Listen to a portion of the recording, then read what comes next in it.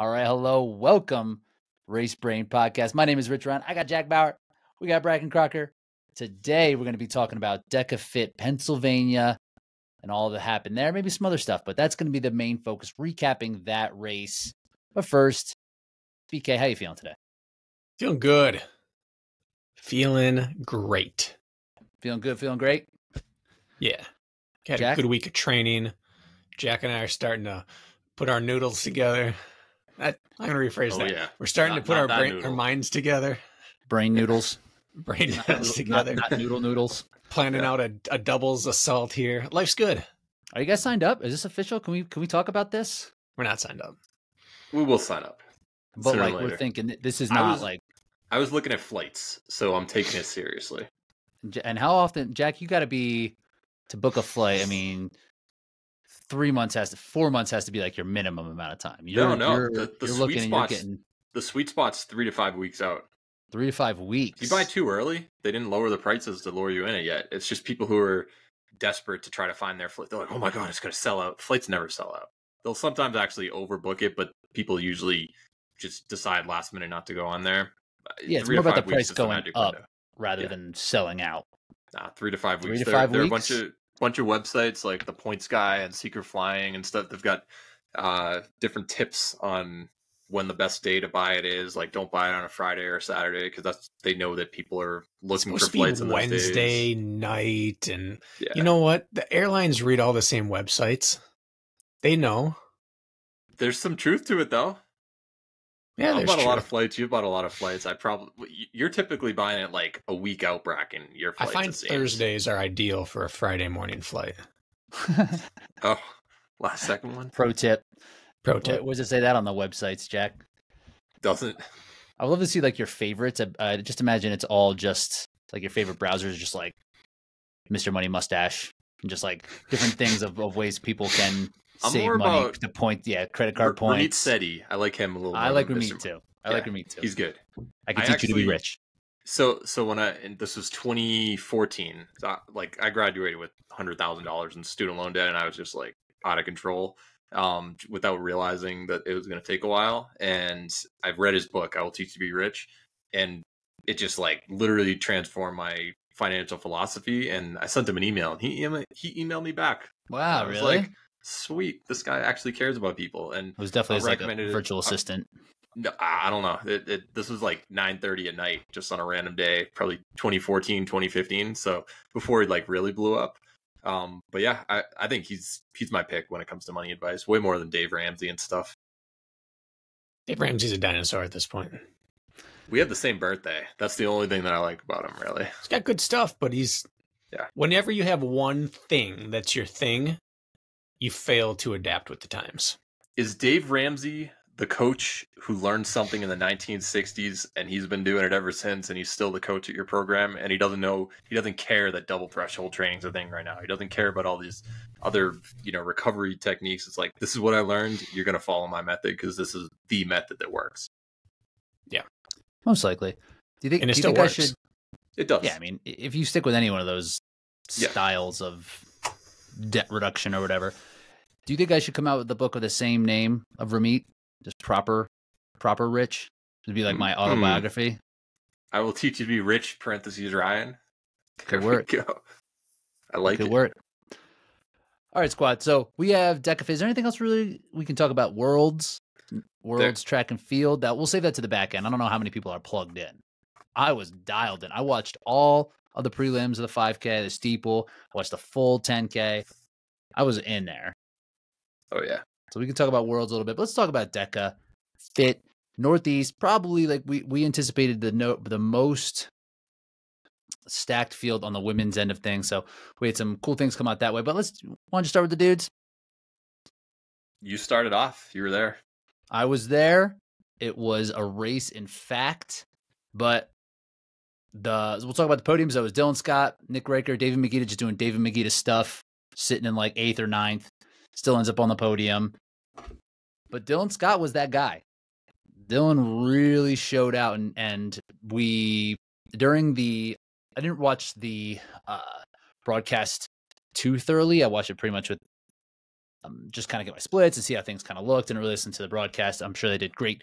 But Dylan mentioned to me that no one had even mentioned his name about potentially being on the podium or winning this thing until he was actually in the lead or winning the thing. And we did a little. I think Luke apologized. He's like, "Oh crap, Dylan didn't lead. Sorry for we not never even mentioning said you his in the name." preview. And then we did a little poll. We have polls now on Race Brain. If you listen on Spotify, you can participate. We had a poll of who would win. It was Megita, Riker, Richie Remmer, or Dylan Scott. No one picked Dylan Scott.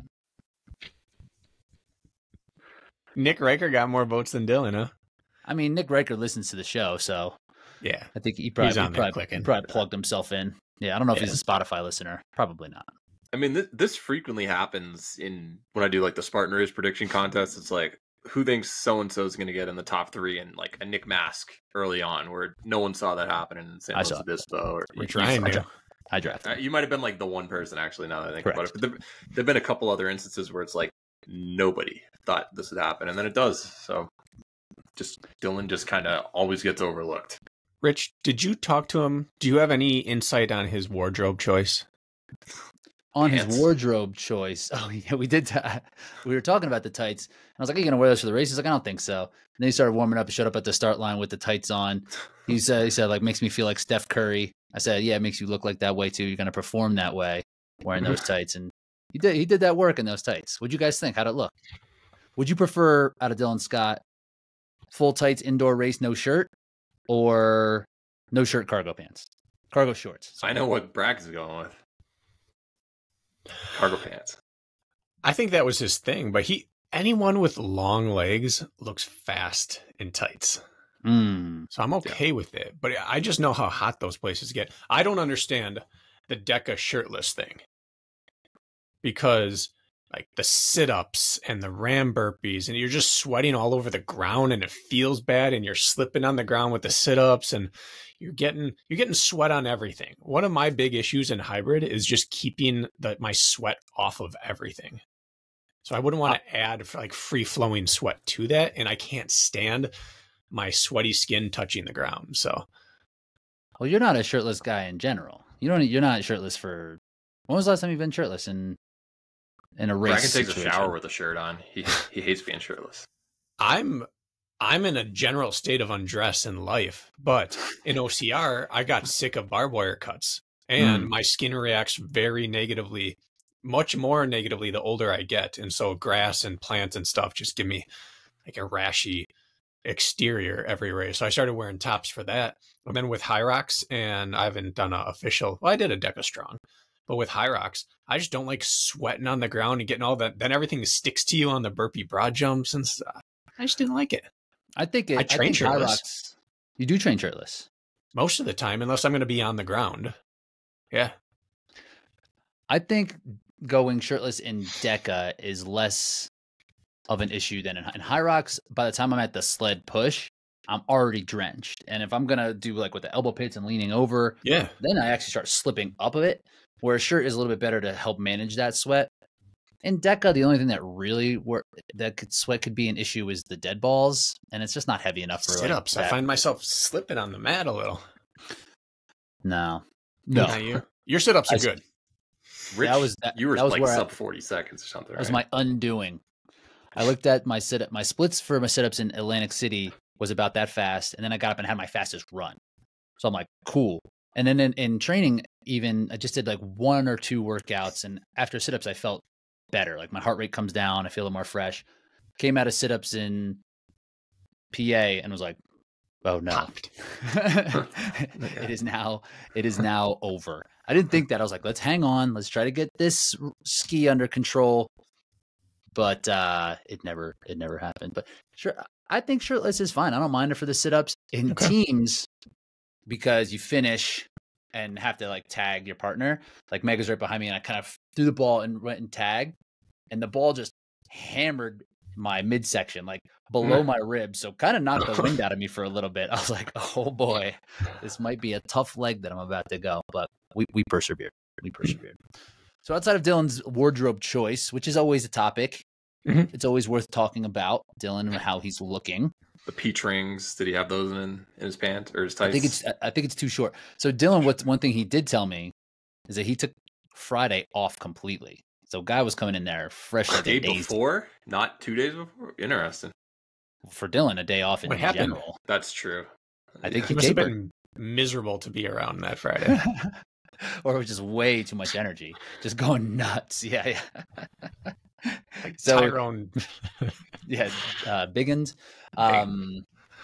So he was fresh as can be. He threw a little taper on, had some pop in his legs, but his running was really impressive. I mean, he looked fast. He breaks 60 now.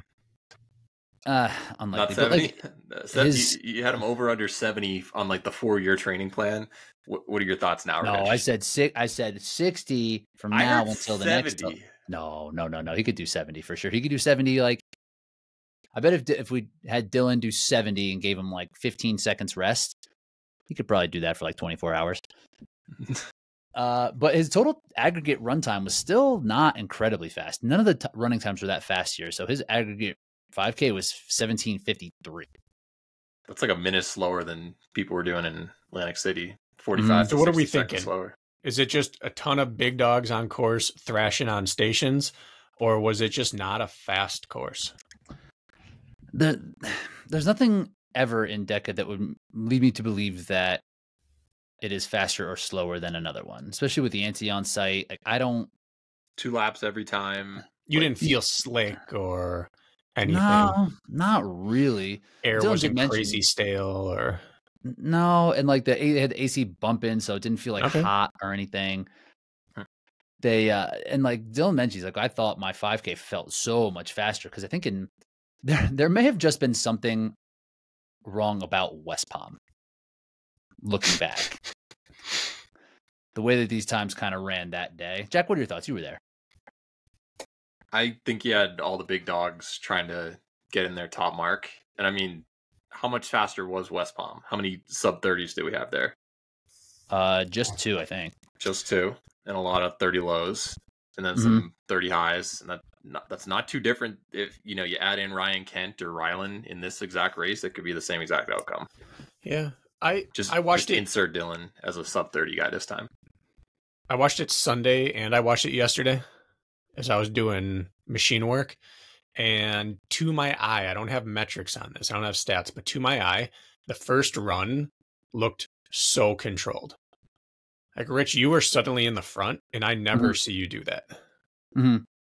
So it seemed like everyone went in respecting the race rather than blasting out. It's almost like everyone's learned their lesson, and they almost erred on the side of extra caution because there was no one blasting out in the run, really. I mean, you could say Max did, but even he wasn't running like outrageously fast.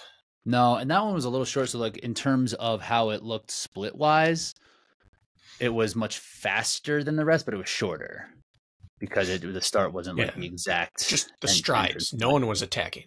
No, but and that's what, like he said, I wasn't feeling like I needed to be in front, but I just found it didn't feel like anybody was going to go past me. Right. So I was like, okay, I'm just here. I'm in control. I'm just going to run how I feel like I want to run. And it seemed controlled. And so maybe that was the case. Maybe there was just no urgency on the runs right from the start. Atlantic City, you had a guy like Derek Yorick take it out in 124. Rylan went with them. Kent was a second behind them. Like it was insanity. 124. It's like 14:35K pace roughly. And you guys were what, high 130s this race, even though all of you were there? Yeah. Yep. Yeah. 138. Controlled. Yeah. So maybe that was it. Maybe just from the start, everyone was just kind of in this idea that this run feels good enough, and that the splits and that the stations were where people were going to make it up. Because looking back at Dylan's different times, like his 5K in West Palm was 30 seconds faster, and his time was 30 seconds slower. So he paid the price on a lot of the zones in the last, like the wall overs, the ram burpees weren't great for him. The assault bike wasn't very good for him. So I think controlling his run a little bit more allowed him to be like closer to 70 on the air bike rather than 80, and closer to 120 than 130 on ram burpees. And the ball overs he was like a minute flat instead of like 118. So maybe just keeping it controlled for him allowed him to express his high end output on the stations, which he's good at. Right, his ski was really strong, so I think just keeping it controlled in the running early, and he was running me down. Right, that's one thing I'm looking back. I'm like, I don't think I was running too fast because Dylan was running me down, which shouldn't be the case generally.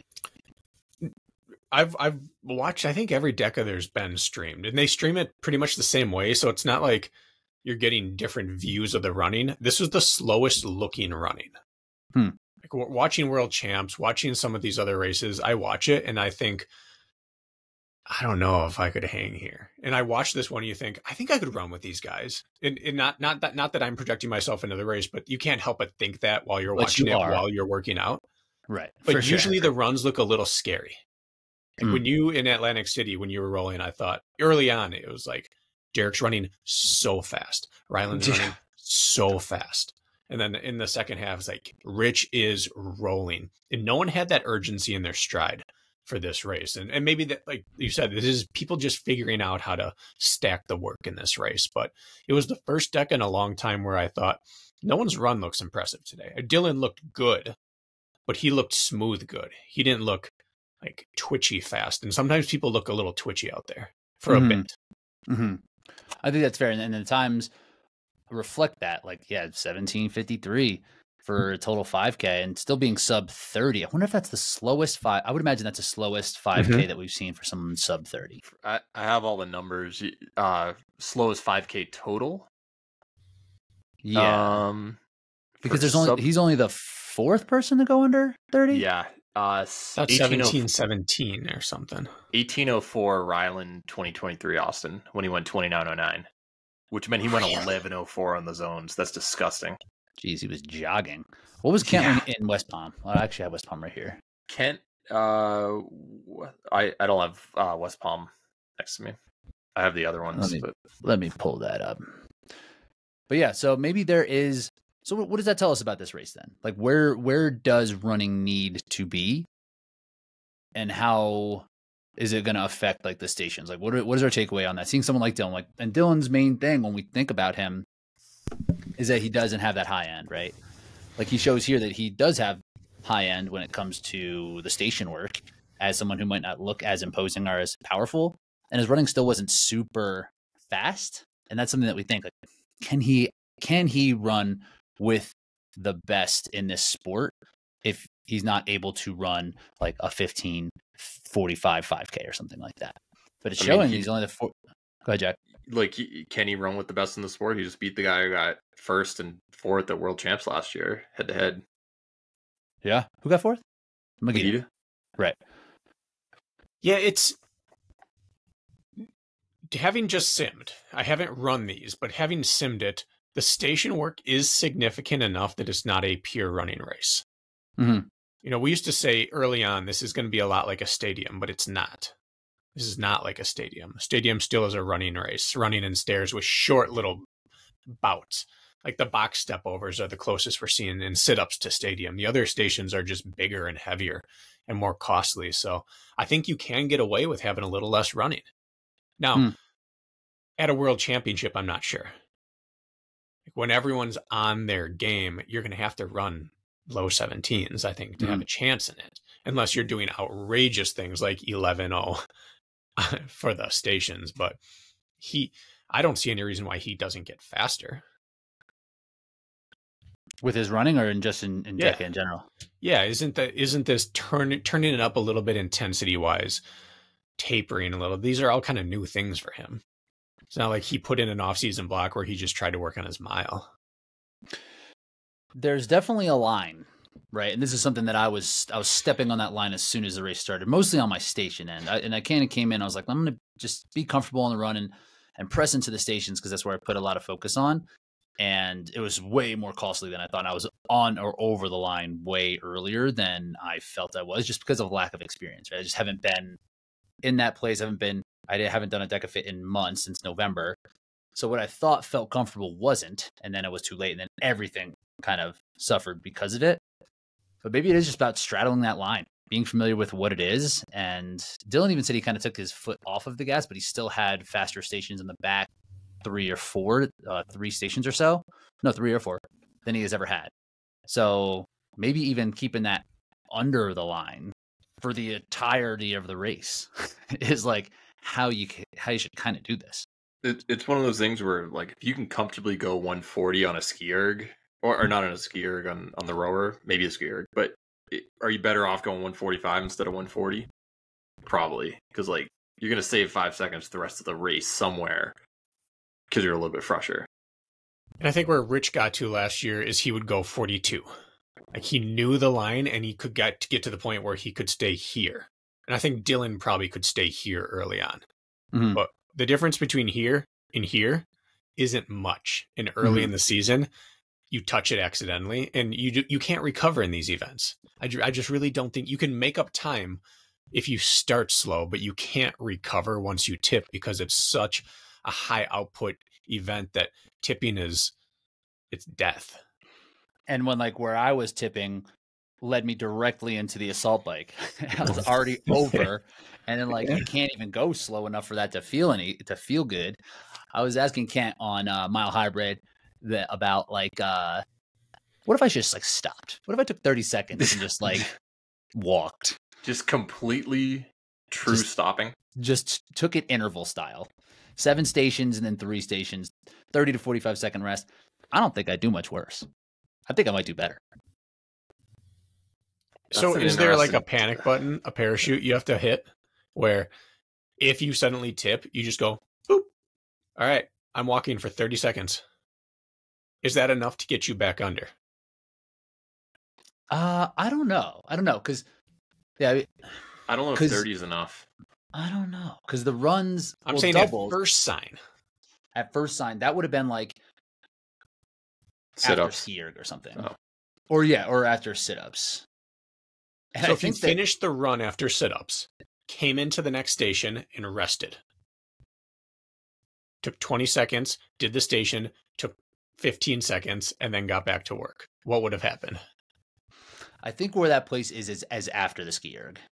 Because what if you skied at 220 instead of stopping altogether? Like you're still moving, you're letting your heart rate go down, or do you think no movement might help a little better? I think no movement, especially on ski erg, because it's still going to be taxing. Whole body core. Yeah, it's still taxing. So I think doing ski erg, because I was able to do ski erg kind of where I wanted to be in time wise, while feeling not great and kind of not pressing it. And I was still like 148 or something like that. And I was like, okay, cool. Like I was 147s in AC, with momentum going forward, but kind of pressing. Here I was like, let's just relax and just like finish this, and got out in decent time. And I think if I just started walking, I think I'm better off. I think it would be absolutely hilarious if the reigning world champ just starts power walking during the middle of a race. It's like I'm playing chess out here. I'm playing chess. Back. Yeah. And then if Riker and Isaac, where they kind of came up and I just kind of like latched onto them, they weren't running that fast. Where it's like where I'd have to kind of jump back into it, give myself a little bit of time to latch onto them, and then die later. And then just be super embarrassed, get onto the assault bike and just do worse, and still do like 120 on the assault bike. 2 minutes walk out of there. Yeah, it's the problem with coasting on certain events, like the ski erg. Coasting is still bending over and compressing, and so you can't get maximum oxygen uptake during that because you're compressing and restricting. So it doesn't really help you. Assault bike, you can't generate any force when you're blown out, and so you can't recover even going slow. So you would have to walk. Or BK, what if we do the you and Callie strategy? Just lay it on the ground for 30 seconds. Yeah, it's great. I step out of the ski erg and just lay down and just wait for medic to come and be like, no, I'm thinking out here. I'm good. This is part of the plan. Did you see teams doing that at High Rocks this year? I don't know. Did you? A couple teams did it. Like, we saw it. We liked it. We did it. We laid down during the rower. Like, darn right you did. Well, that's the thing in High Rocks too. Like you because everything is so controlled, you can kind of recover on a run, on a row, on on burpees. It's the Euros. They recover during burpees. They kind of take burpees off. Like there's places where you can get it back, but Deka, you're walking. Maybe I'll go out to have the time trial. To try that? Yeah. Maybe I will. Or maybe I'll go out to Fort Wayne, race our guy Marcus Wallace, aka Debo, and just give him that walk treatment. Yeah, just go 5 on, 30 seconds off, finish up the race. I like it. So, but Dylan, I think that he just did a good job of not putting himself over. I don't think he excels over that line. I don't think he spends much time in that anaerobic tolerance, lactic takeover kind of place. And that's really where, for me, I need to be like consistently like drilling that and like feeling it and increasing that tolerance to do well in a race like this. And I hadn't done that. I mean, Dylan could probably also improve if he spends time there, but I don't think he spends much time there. So I think he just rode that line and did well in the stations and brought it back for the runs and just held himself comfortable. He's just fit enough that's good enough to get him sub 30. Well, if he doesn't spend much time there and then he decides to start spending time there, everybody better watch out because that's a scary thing. You never know how that equation is going to balance. Right. But he has an interesting kind of anaerobic in his training. Not that I'm intimately acquainted with his training, but you see the things he posts. And movements, anything that requires strength is inherently anaerobic. Like a bench press is an anaerobic exercise. And a burpee is anaerobic. And he does so many lunges and burpees and things after he's been working at high-end aerobic or low-end threshold that we would instantly tip anaerobic on some of these workouts he does, but he doesn't do it on the cardio as much. He does it on the station, on the movement. So it's not like he's doing an anaerobic interval session, but he's producing lactate and he's doing it in a burpee format or a bear crawl format or things that are highly recruitive of muscle fibers. He's just not doing your type of spicy interval work. So his system can handle it. It's just, in the past, he struggled to handle it at a high output of aerobic or anaerobic. And I think he's gotten a little better at that. So I think the groundwork was there for him. It was just in a different setting. Now, the way that I think of this is that if he's doing so much volume in these things that would be considered anaerobic, right? Like anaerobic running could be anaerobic for somebody who's deconditioned, right? Like if they don't have the pathways there to get the oxygen to where it needs to go, it's going to have to produce energy some way. And they're going to produce lactate. It's going to suck. If Dylan's just doing a gazillion burpees, don't you think he's just like creating aerobic pathways into these muscles where people might not have them typically that will tip people over? And he's just like can be aerobic through all of these movements just because he's so conditioned that way. Yeah, it stands to reason that would work. And he's just with efficiency of motion. Nobody wants to do that. Yeah, if you've done 2,000 more burpees than someone next to you, you're going to be more efficient at it. And you should have some sort of pathway built up as well to compound that effect. So, yeah. Don't you see it in the CrossFit games? They're like, oh, they've got 150 wall balls. They're going to recover on this part. It's like, what, just us in the hybrid area? It's like, you're recovering on 150 wall balls? What are you talking about? So I think they're just doing more volume. He's doing a lot more volume. I think it makes sense what you're saying. And it can work. It can clearly work because that was a really strong effort from him. It also goes to show how differently people respond, especially in the hybrid space. Like Rich and I couldn't be more opposite. You have to be doing high-end anaerobic work in order to feel good at it. And if I get threshold work in, I am very good at high-end anaerobic stuff.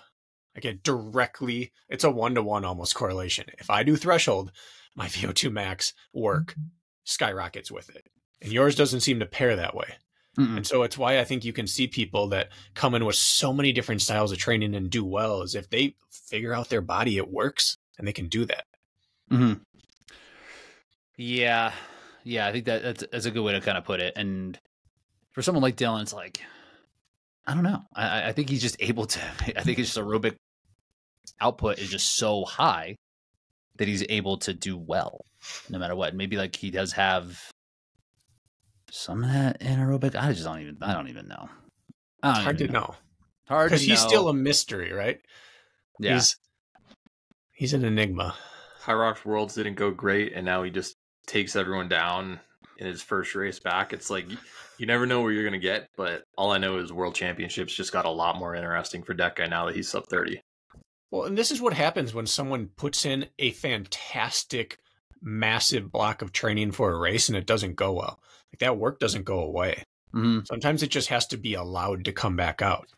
You know, he was cramping before the race started, basically, at High Rocks World. So he didn't even get to access his fitness. So whatever result he gave us there was not indicative of the work he put in. And so he didn't have to reset. He got to pick back up from where he was. And if he did recover, if he truly took a day off, like, this might be the most fresh he's ever been on top of all the work he's had. So sometimes those big failures at a championship just guarantee you're going to have an awesome next year because you did so well and now you're hungry. Yeah, I think that's a good way to put it for Dylan. It's not like we saw it's like, oh, maybe everything has gone too far for him, right? Like, that's a way that you can kind of look at his training and how consistent he's been, but also how he really pushes it.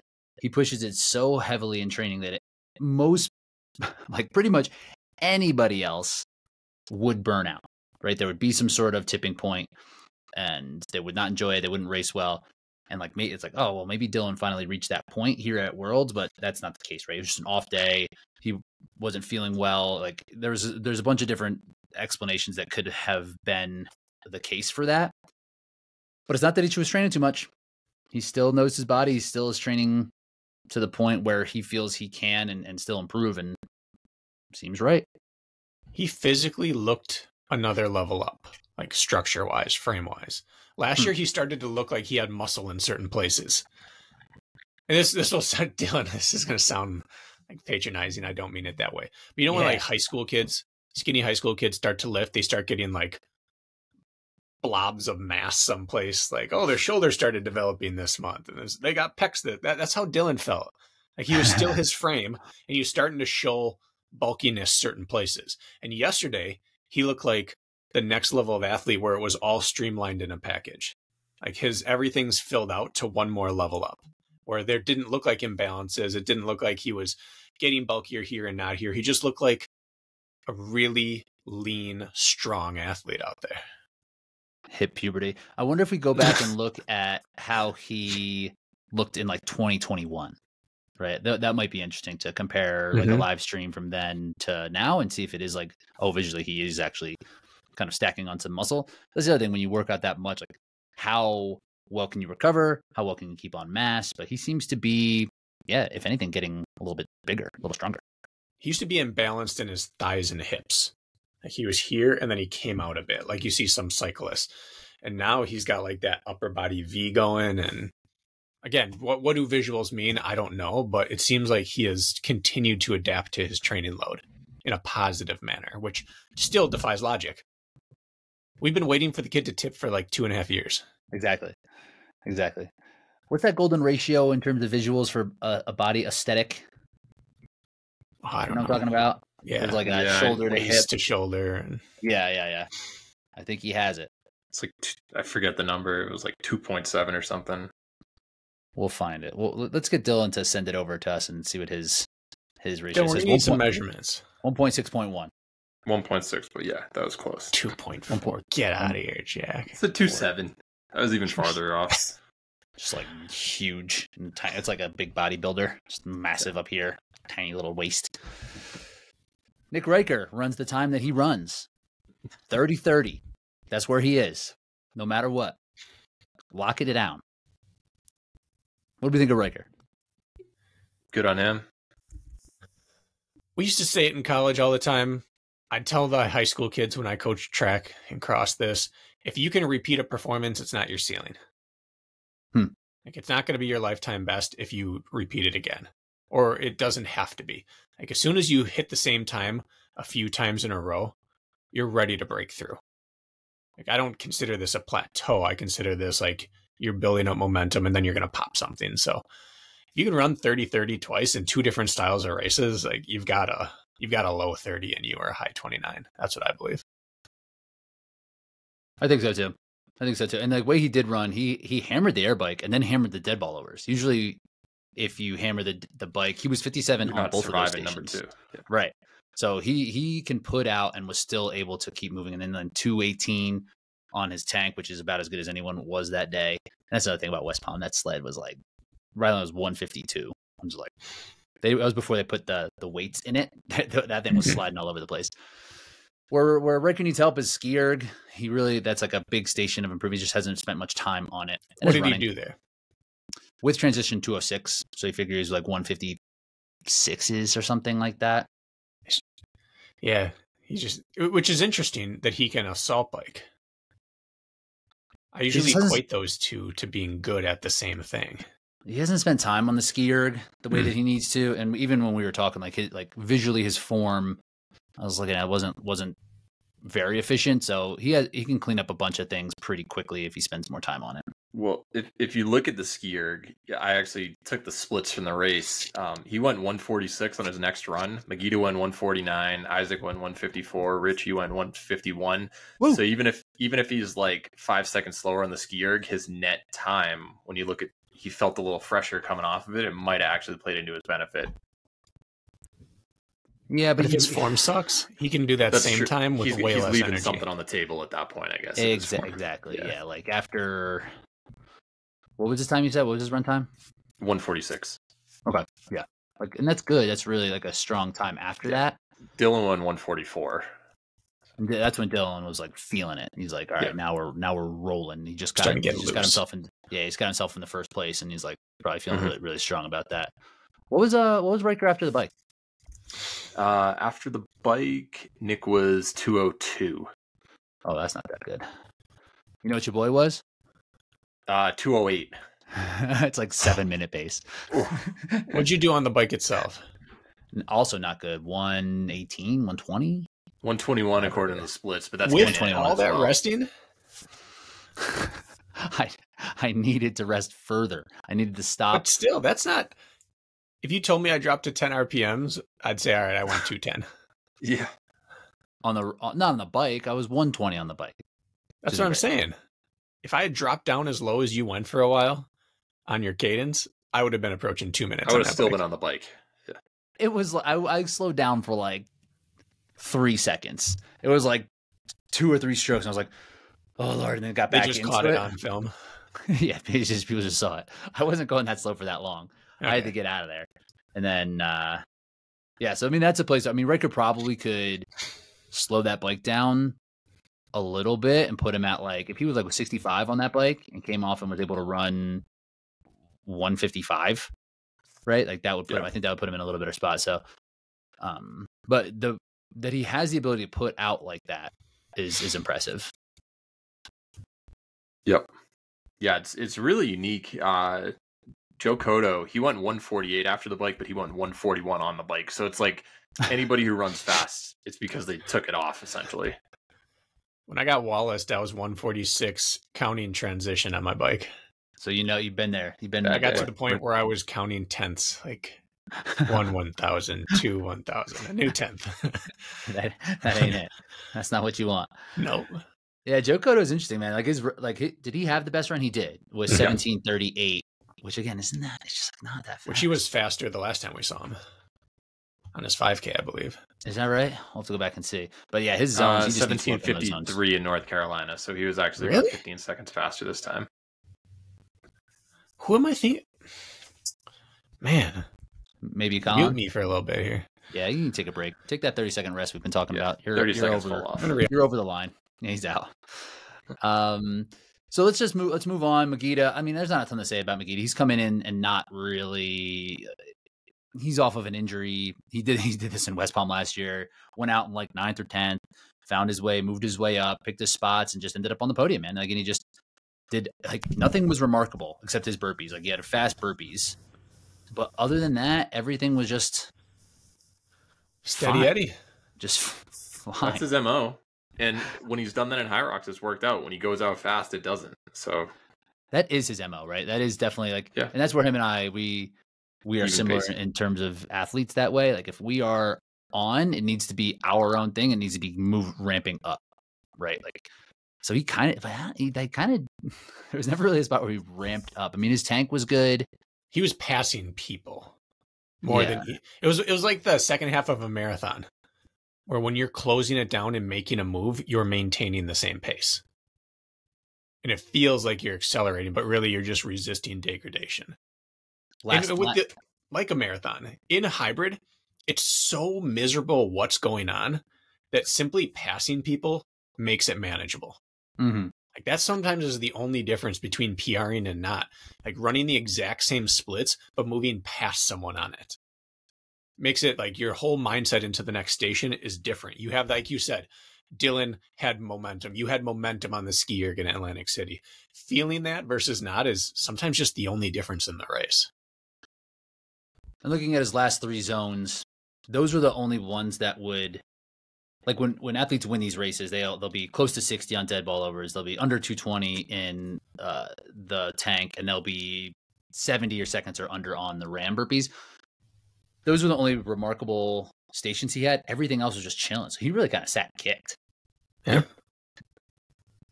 Yeah, his last 3 run splits. Good for him for having the discipline on that. Yeah, what were his run splits finishing? After the air bike, he won 157. Dylan went 154. Everyone else was like 202 to 212.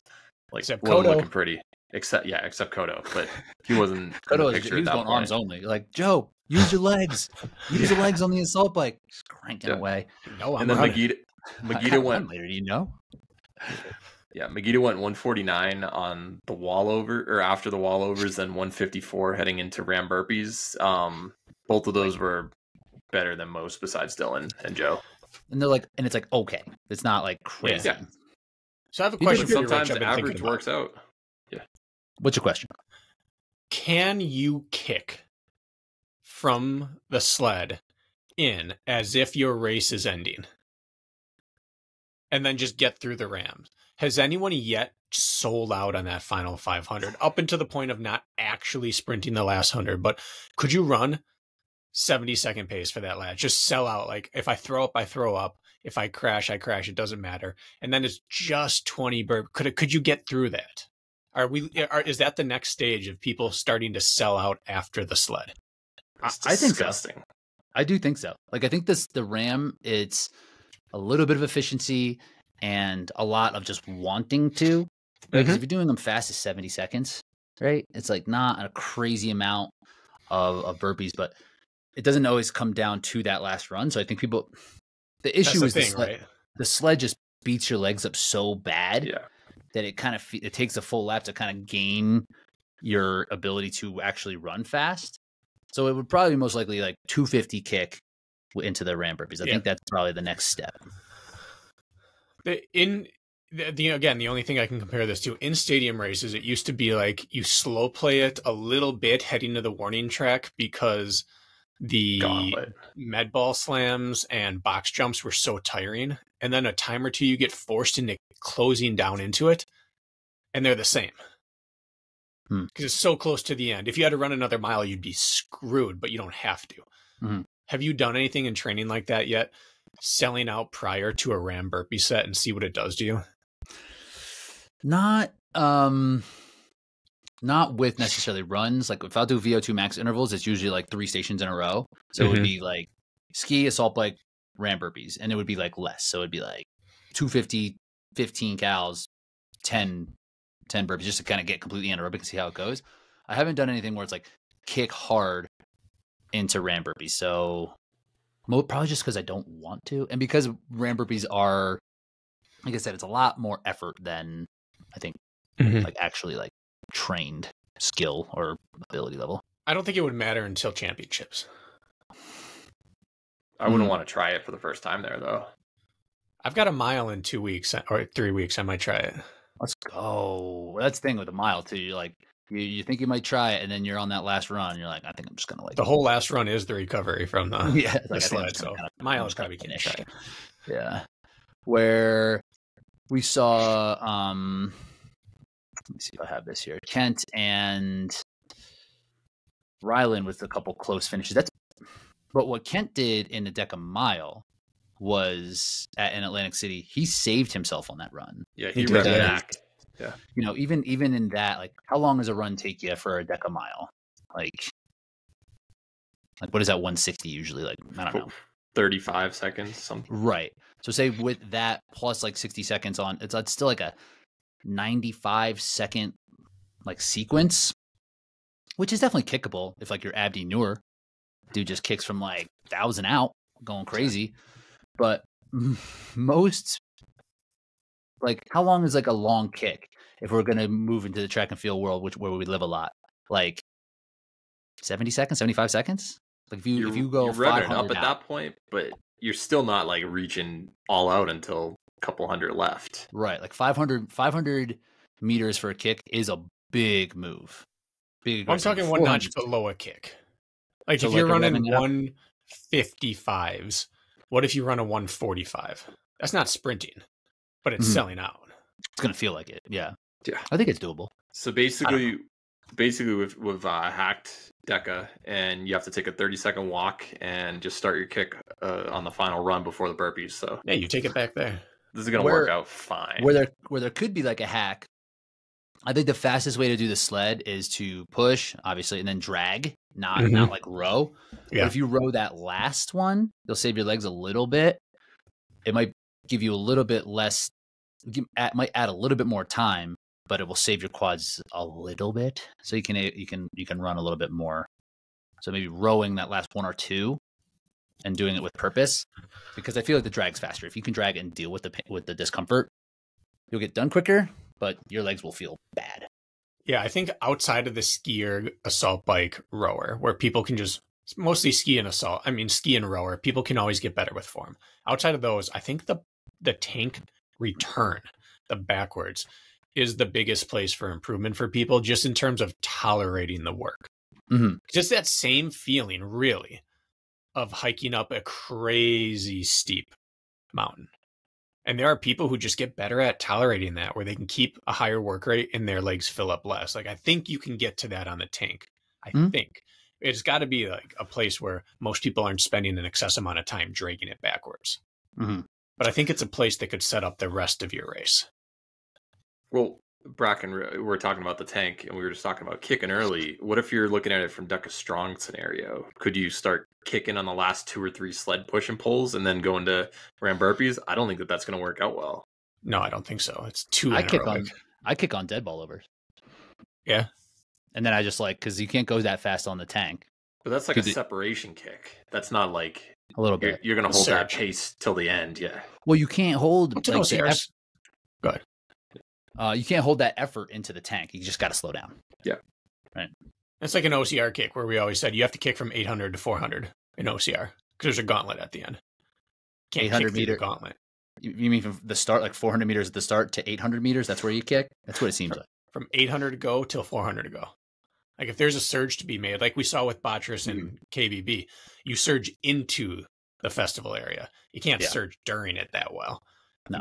I guess that's your dead ball. It's like, what are you going to sprint while slow lunge walking the sled? No, you can't. So right. I guess dead balls, you're right. And that's a big separator, right? Like, and that's where, you can really lose time in a fit. In a fit, you can lose a bunch of time in those dead ball overs. And it's a lot of effort as well. But like, where I came in, I was like, there was no more effort to give. So I just had to and I was trying to move, trying to go. And it still just like wasn't coordinated enough. I was just like dying. It's the walk between everyone's transition. Like, it's footwork, it's coordination, and it's mental sharpness, and you just lose it. It's not even the work of picking it up, because people will get it off the ground because it's not that heavy. It's the 3 extra shuffle steps and a sigh in between each one. It's crazy to watch it, and yet you're in molasses when it happens. It's probably better to like turn and look at the competitors, see how they're moving, and maybe try to match somebody as opposed to having like your back to it. But that station sucks. I love watching David McGee do it. He has such disdain for the ball. He picks it up and flicks it. It looks so light for him that he has to show the ball on every rep that you mean nothing to me. It turns away and just flicks it over. He won't just set it over. He flips it just to let you know I have more power than this needs. And that's one of his things too. He's like, let's get rid of this stupid yoke, make it 100 pounds, put it over your shoulder. Like, let's do that instead. And I think that would be fair. I would actually kind of like that. Newbie was funny with this too. Compete. Come on. 100? No, I wouldn't even bother.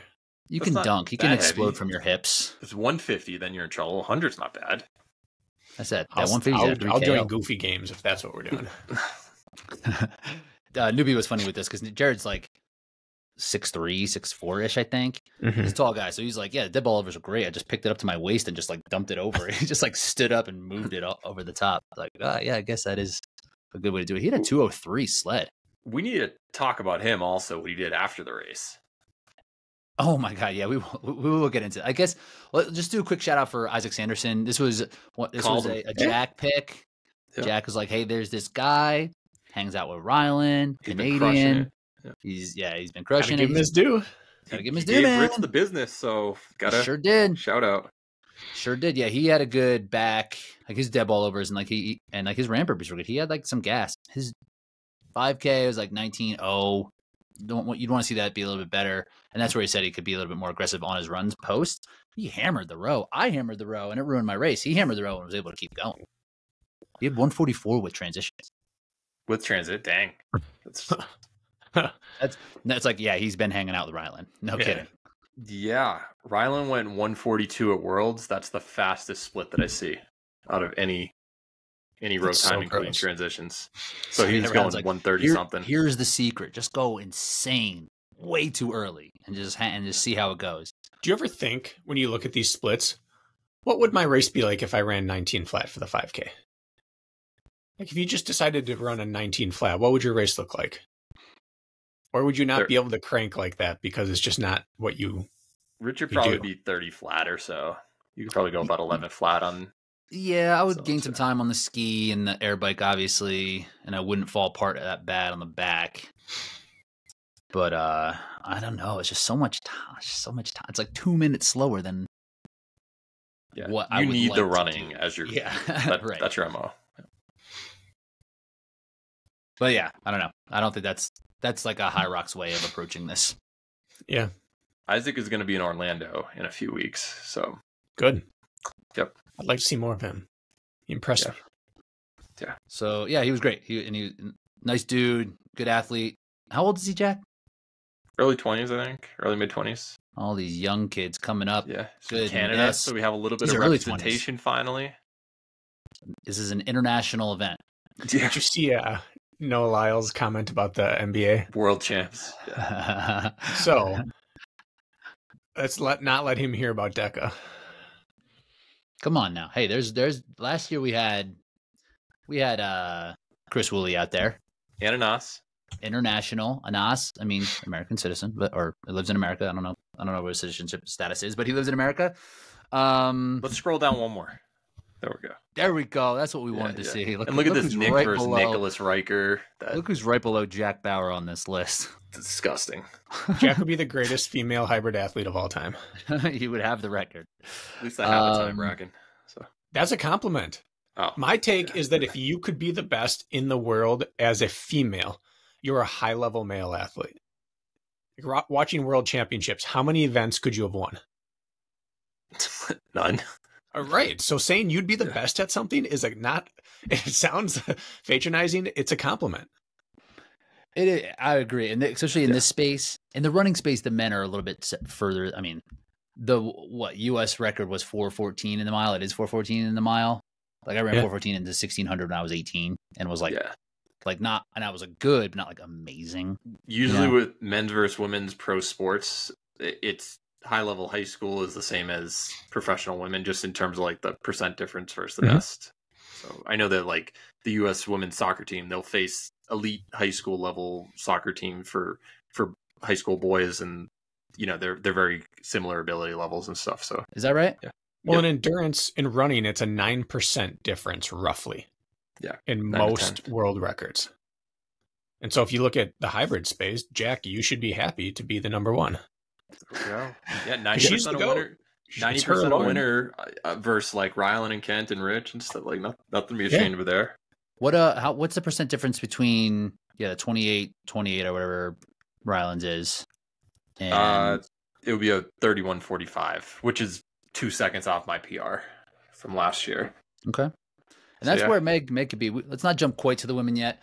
Yeah. But here's our list for the top of the DEKAFIT standings. With this race, we add Dylan Scott. slides into that third spot. Good for him. We have Nicholas Riker right behind Nick Riker with the exact same time. So there's two Nick's Rikers so on the much board. better than Nicholas. Yeah, Nicholas, like obviously. Wow. Megiddo pops on to the 7th time. Isaac Sanderson pops into the 9th. Your boys 10th. And then we had hanging on to 10th. Then Newbie's in there at 12th. And was this Mark Paulzine's? He's probably PR? run more Dekas than anybody. What was this? Was this he his was time 32 for this? flat heading in, I believe. Yeah, this was this weekend. Oh, nice. Yeah. Nice. So yeah, wow, that's really good. He moved That's up. really good for 40 to 44 age group for sure. And that's the main So additions. despite setting like a 20-second PR, Mark Paulzine dropped 4 places because you had 5 new entries, all of which were in the top 12. So this was a loaded field.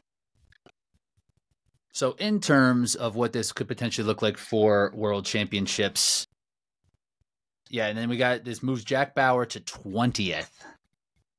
Right on that fringe. How you feel about it? You're in my spot. This is where I live, Jack. This is where you lived last year. This is where I live for High Rocks. Yeah. So if I had to guess, Alphonse is not going to end up coming over. He'll probably do High Rocks, assuming he can get in, because it's in Sweden the same day. Yep. I have no idea about Ruben, fellow Spaniard. No clue. John Clark apparently is planning on doing elite and age group, so I previously thought he might fall out, but I'm not counting on him anymore. John Clark. I didn't think you could do that. You shouldn't be able to do that. That's stupid. I think he's qualified for it. So well, yeah, but I don't think that matters. I think that if you do one, you can't do the other. I agree. That's how High Rocks rolls. That's how Spartan never did, unfortunately. But, I mean, if he's allowed to do both, more power to him that he's able to qualify in multiple categories. But Yancey's got to figure this out. Like, it doesn't make sense the way that they're doing the thing. Like, oh, you have to run age group to qualify for age group, because then, like, yeah, someone like say John Howard, for example, wants to go age group. He has to have run an age group event to then qualify. It just doesn't make any. I know sense. Lawrence Taylor this weekend he decided to race age group because he's like, I'm not going to make top 20 elite, but I want to be able to compete at Deka Worlds. And there's no elite first age group for mile and strong, right? It's just you're in the top 20, we're going to put you in elite, and then we're going to roll down afterwards. There's no you go to a local event and decide your division. It's just kind of what it is. Right. Yeah. Exactly. Yeah. So yeah, you're going to be sitting right on there. You say Ruben and Alphonse are out, so they'll bump you up to 18th. So I know Marcus Wallace, he's going to get it. Very, very confident on that. Everybody's about to get Wallaced. Take the chain. And I've got the as of yesterday start list for Orlando, and I know that Glenn Race is going to be coming, so he's definitely able to do that. For people who haven't done it or who haven't qualified, Kyle Reed as well. Scroll down, he was 32 something. I think he just missed it earlier this year, so he'll 32 high. 32 high, yeah. He's got a realistic chance. Chaz Hatton, don't sleep on him. He's qualified in elite for Deka Mile or Strong before, and he's 32, he's 1 place behind me right there. So yeah, he can easily do it. And then pretty much everyone else already has a mark, but this is only who signed up so far. You could have a few others, decide to do it, but I might be looking outside, looking in after Orlando. It's going to be like within one spot. You're either going to be the last. It just sucks because I've run 31:47 before, and that was my opener this year, 32:21, and it's like I know I was in better shape, and I ran Sacramento, and then a month later ended up at Anaheim. I didn't end up showing up there, and John Clark and John Howard, who I beat in Sacramento, ran faster in Anaheim. So it's like in theory I probably could have been a little bit faster, but oh well. I mean, I got hurt. It's on me. I didn't have a chance to race, so we'll see what happens. We're gonna see. How about you, Rich? What are your thoughts? I'm assuming since you're going to Madrid, you will not be going to Orlando as well. I really didn't want to go to Orlando, and I don't know. What do you guys think? If you're me, right in the middle, I have the 10th spot right now. If Marcus Wallace goes 31 flat and kicks you out, yep, which is definitely on the table. I think Marcus could go, as fast as Colin, right? Like he should be. He could also go 31. I think he's somewhere between 30:45 and 31:30. BK, you've seen it. You've felt it. Okay, so first of all, last week I said I think I'm in 30-30 shape. Sure about that? That was a spoken phrase right there. You both looked at me and said 30-30. I said, yeah, I think so. That is not the time I meant to say. Just so we're all very clear on that. What do you mean to say?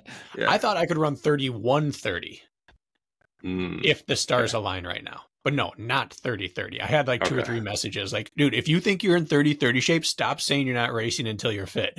Yeah. And I was like, right, I can't run 30-30. They're like, you just said you can run 30-30. So I went back and listened. I did. That was not correct.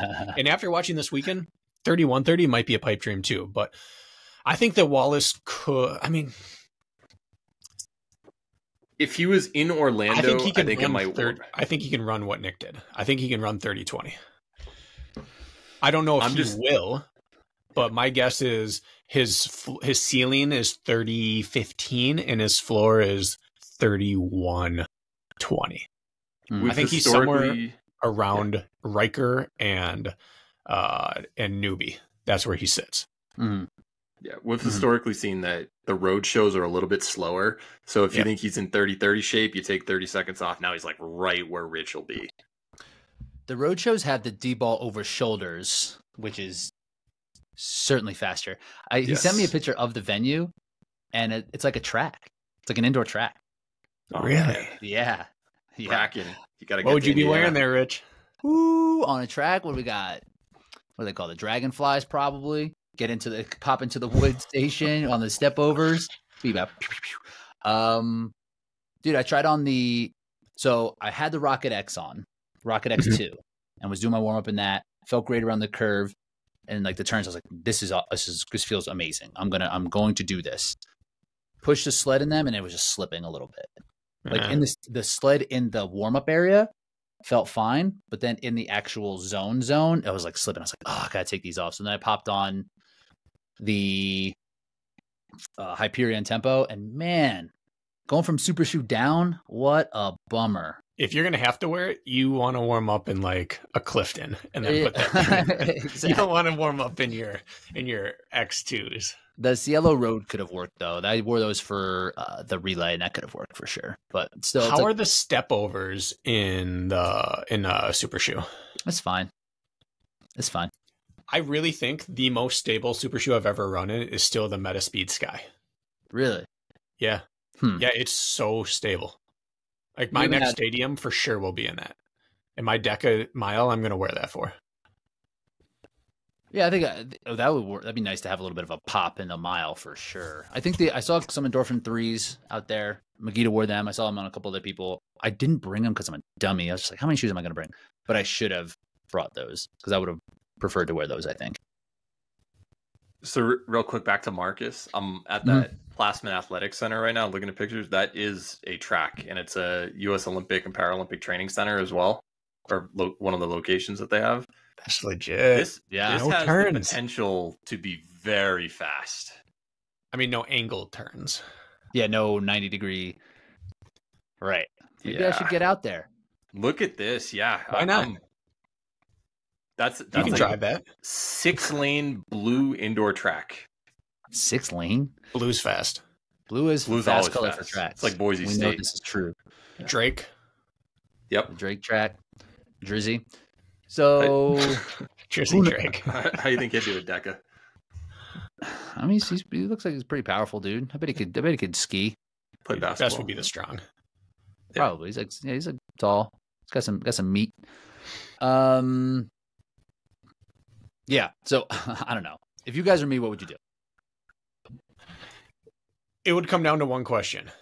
Are you confident running for a world title from the slow heat? Like, I don't know.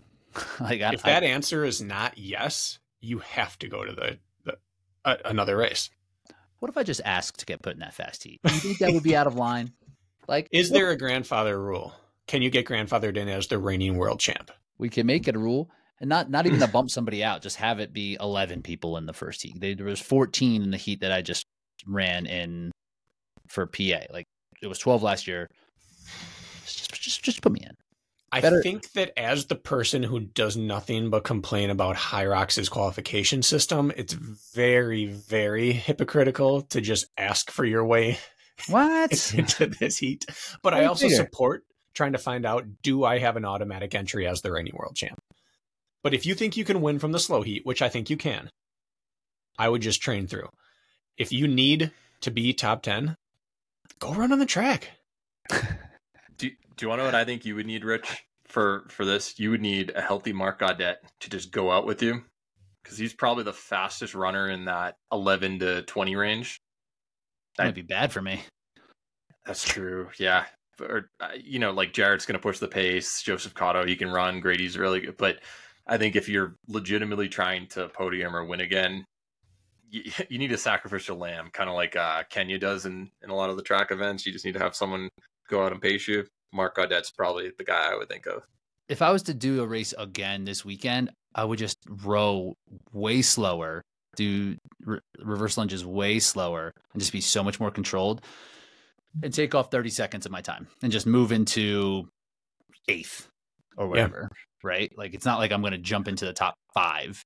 It's just like, I just need to not just do a Megiddo. Yeah, that's exactly. I should have done that this previous week. Really, that's what I should have done, especially without any real training leading up to it. Bracken, you were saying that Rich needs to do the least amount of work to get into the top 10. He did.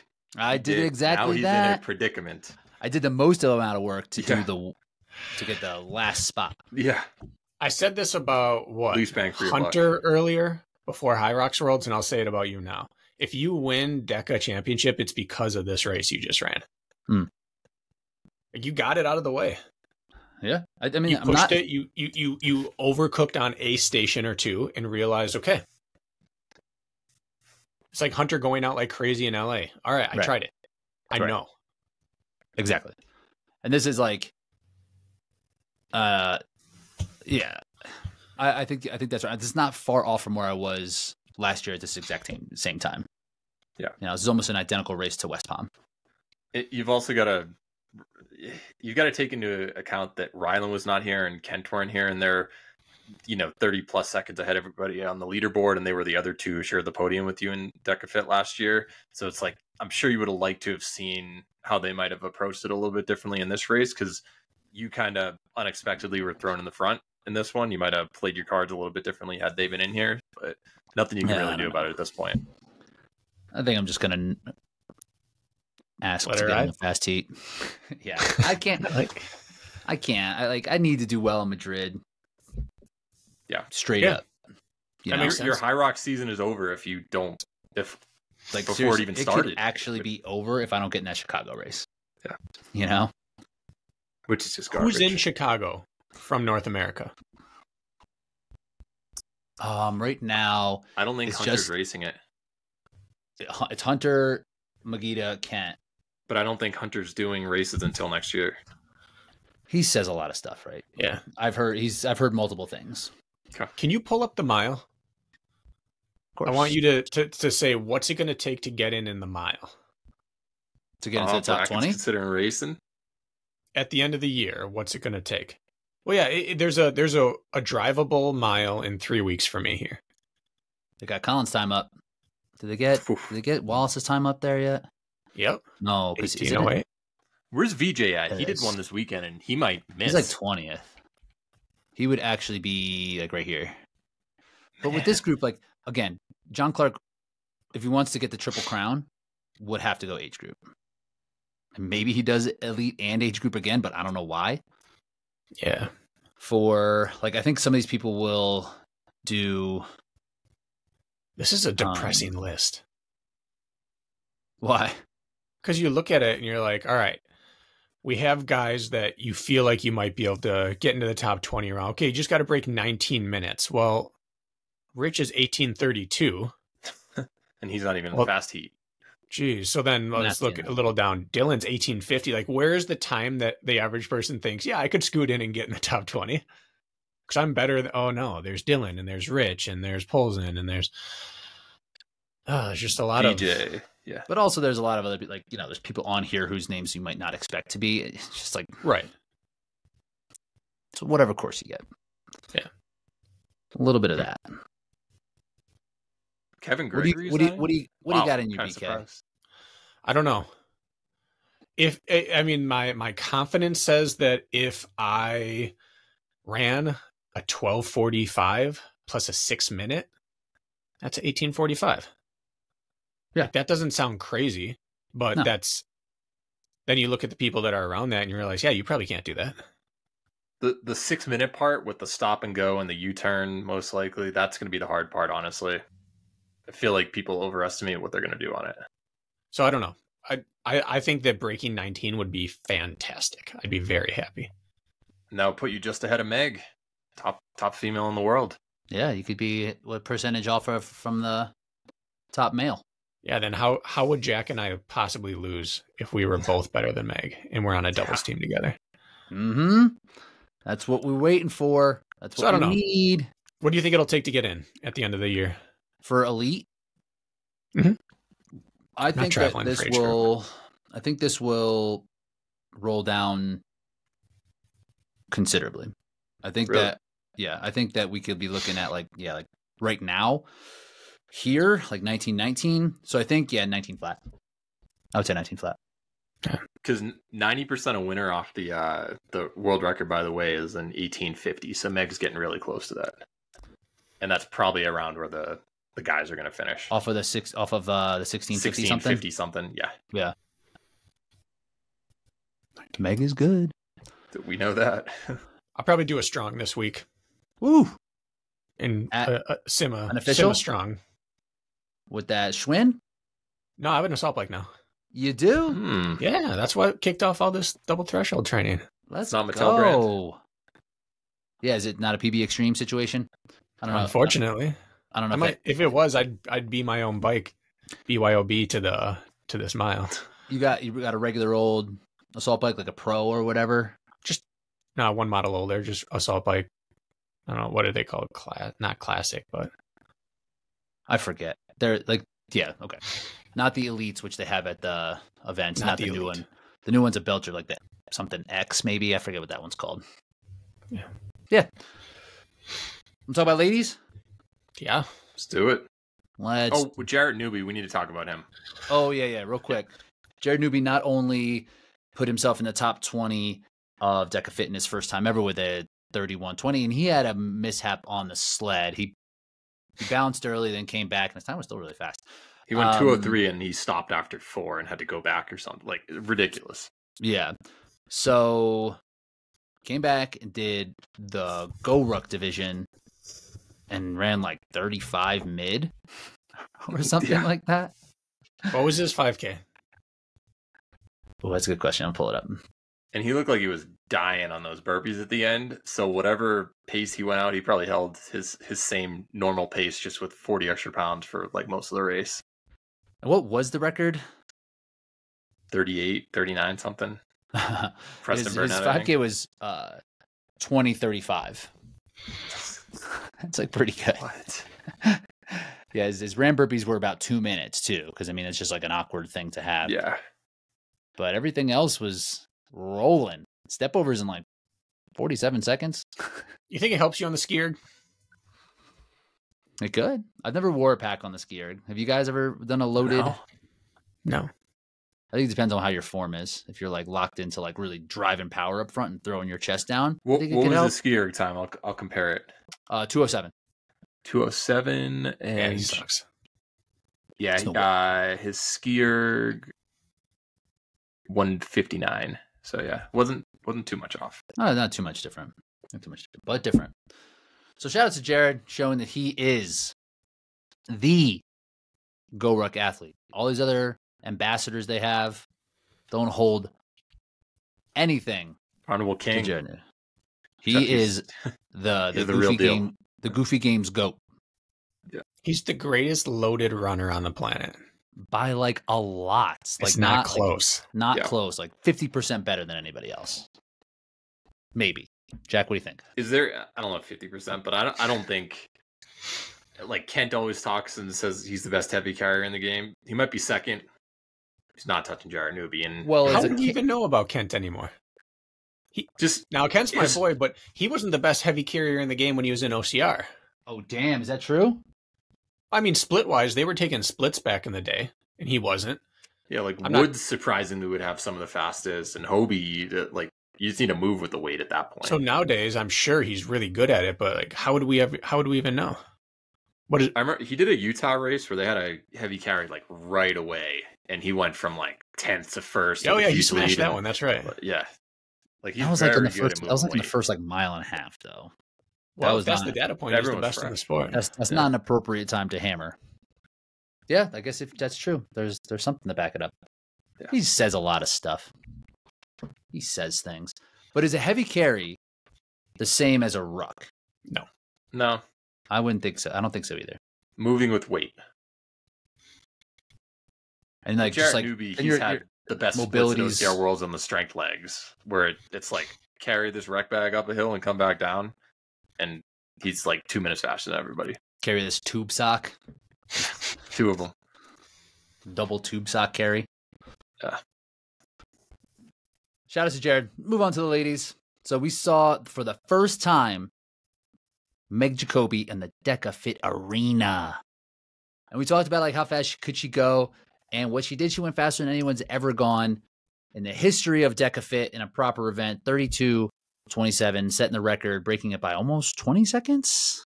32:44. Yep. And a pretty dominant performance, basically in the lead after lunges, I think, right? Yeah. And she looked like she took her foot off the gas for a bit. Now, I'm sure you've talked to her, but she cranked out those ram burpees in a way that you can't do unless you have some juice left. And in the middle, on the assault bike, on the farmer's carry, on the sled, it didn't look like she was selling out. I think that's an appropriate way to do it. I think so too, but it looked like she throttled off a little bit. I'm saying there's more. Her ram burpees, she did them in 58 seconds, I think. Like, we've already complained that the weight's just too light. It is. You need to do 33, in my opinion. Definitely. When you get someone like Meg or Alondra out there who are just like straight up strong, like, full stop, like 22 is actually nothing. Like, imagine doing devil's presses with 10-pound weights in your hands. Like, what are we doing here? Her form was great because she's pulling it up so high that as she started down, it continued up, and she ended up clearing her head by like 8 or 9 inches on every rep. And on the men's side, no one's clearing by more than like 2 or 3 centimeters. Right, and she's still going faster than everybody. I think they need to clean that up, personally.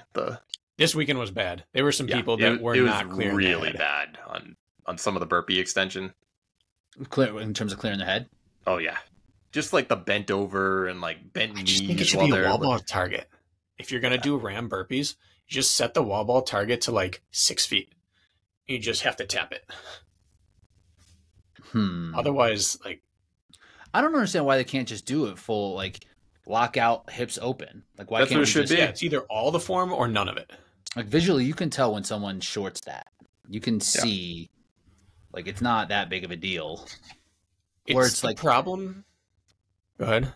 I was going to say, it's hard to see if there's clearance and if someone's hips are open, because if you're looking just for the clearance, like, that's what you think the rep is, and people's hips could be completely closed. Right. You know, where if it's just like standing straight up, if they're not straight up, like, you can tell.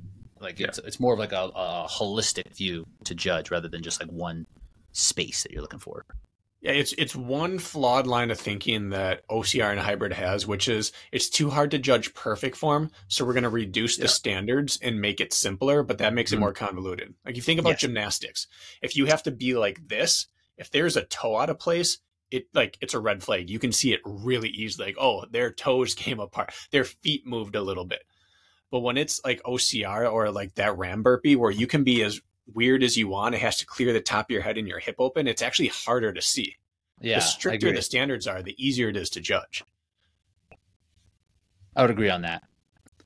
So we'll see how I don't know if they make any difference. Like, I don't know.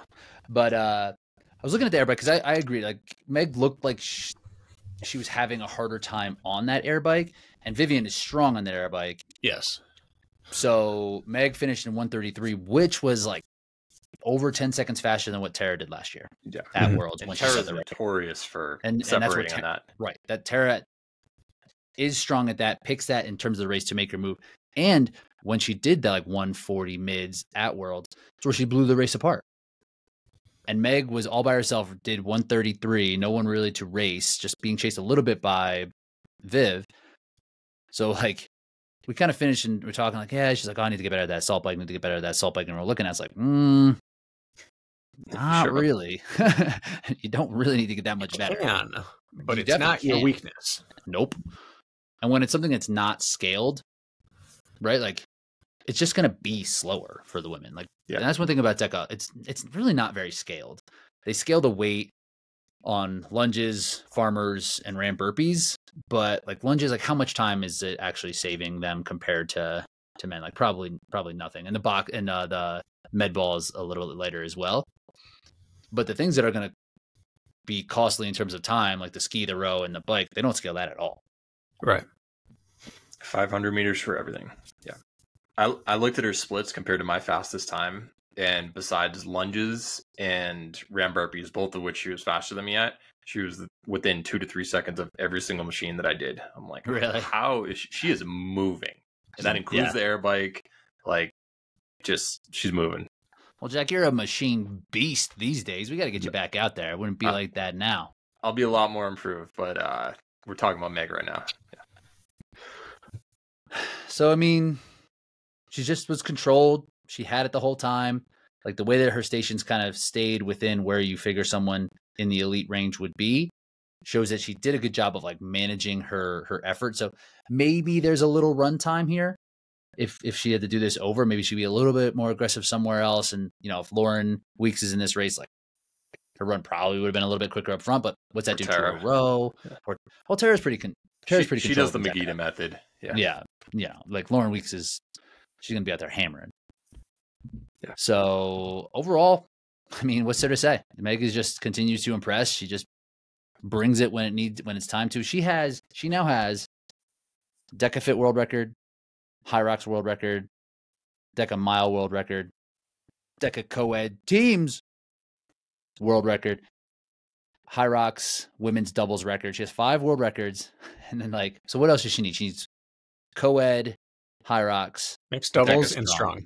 Deka strong's gonna be an ask with Carly. Yeah, that's gonna be tough, especially with that time. Like that, I wouldn't doubt if Meg wins world championships, but that time is just like crazy.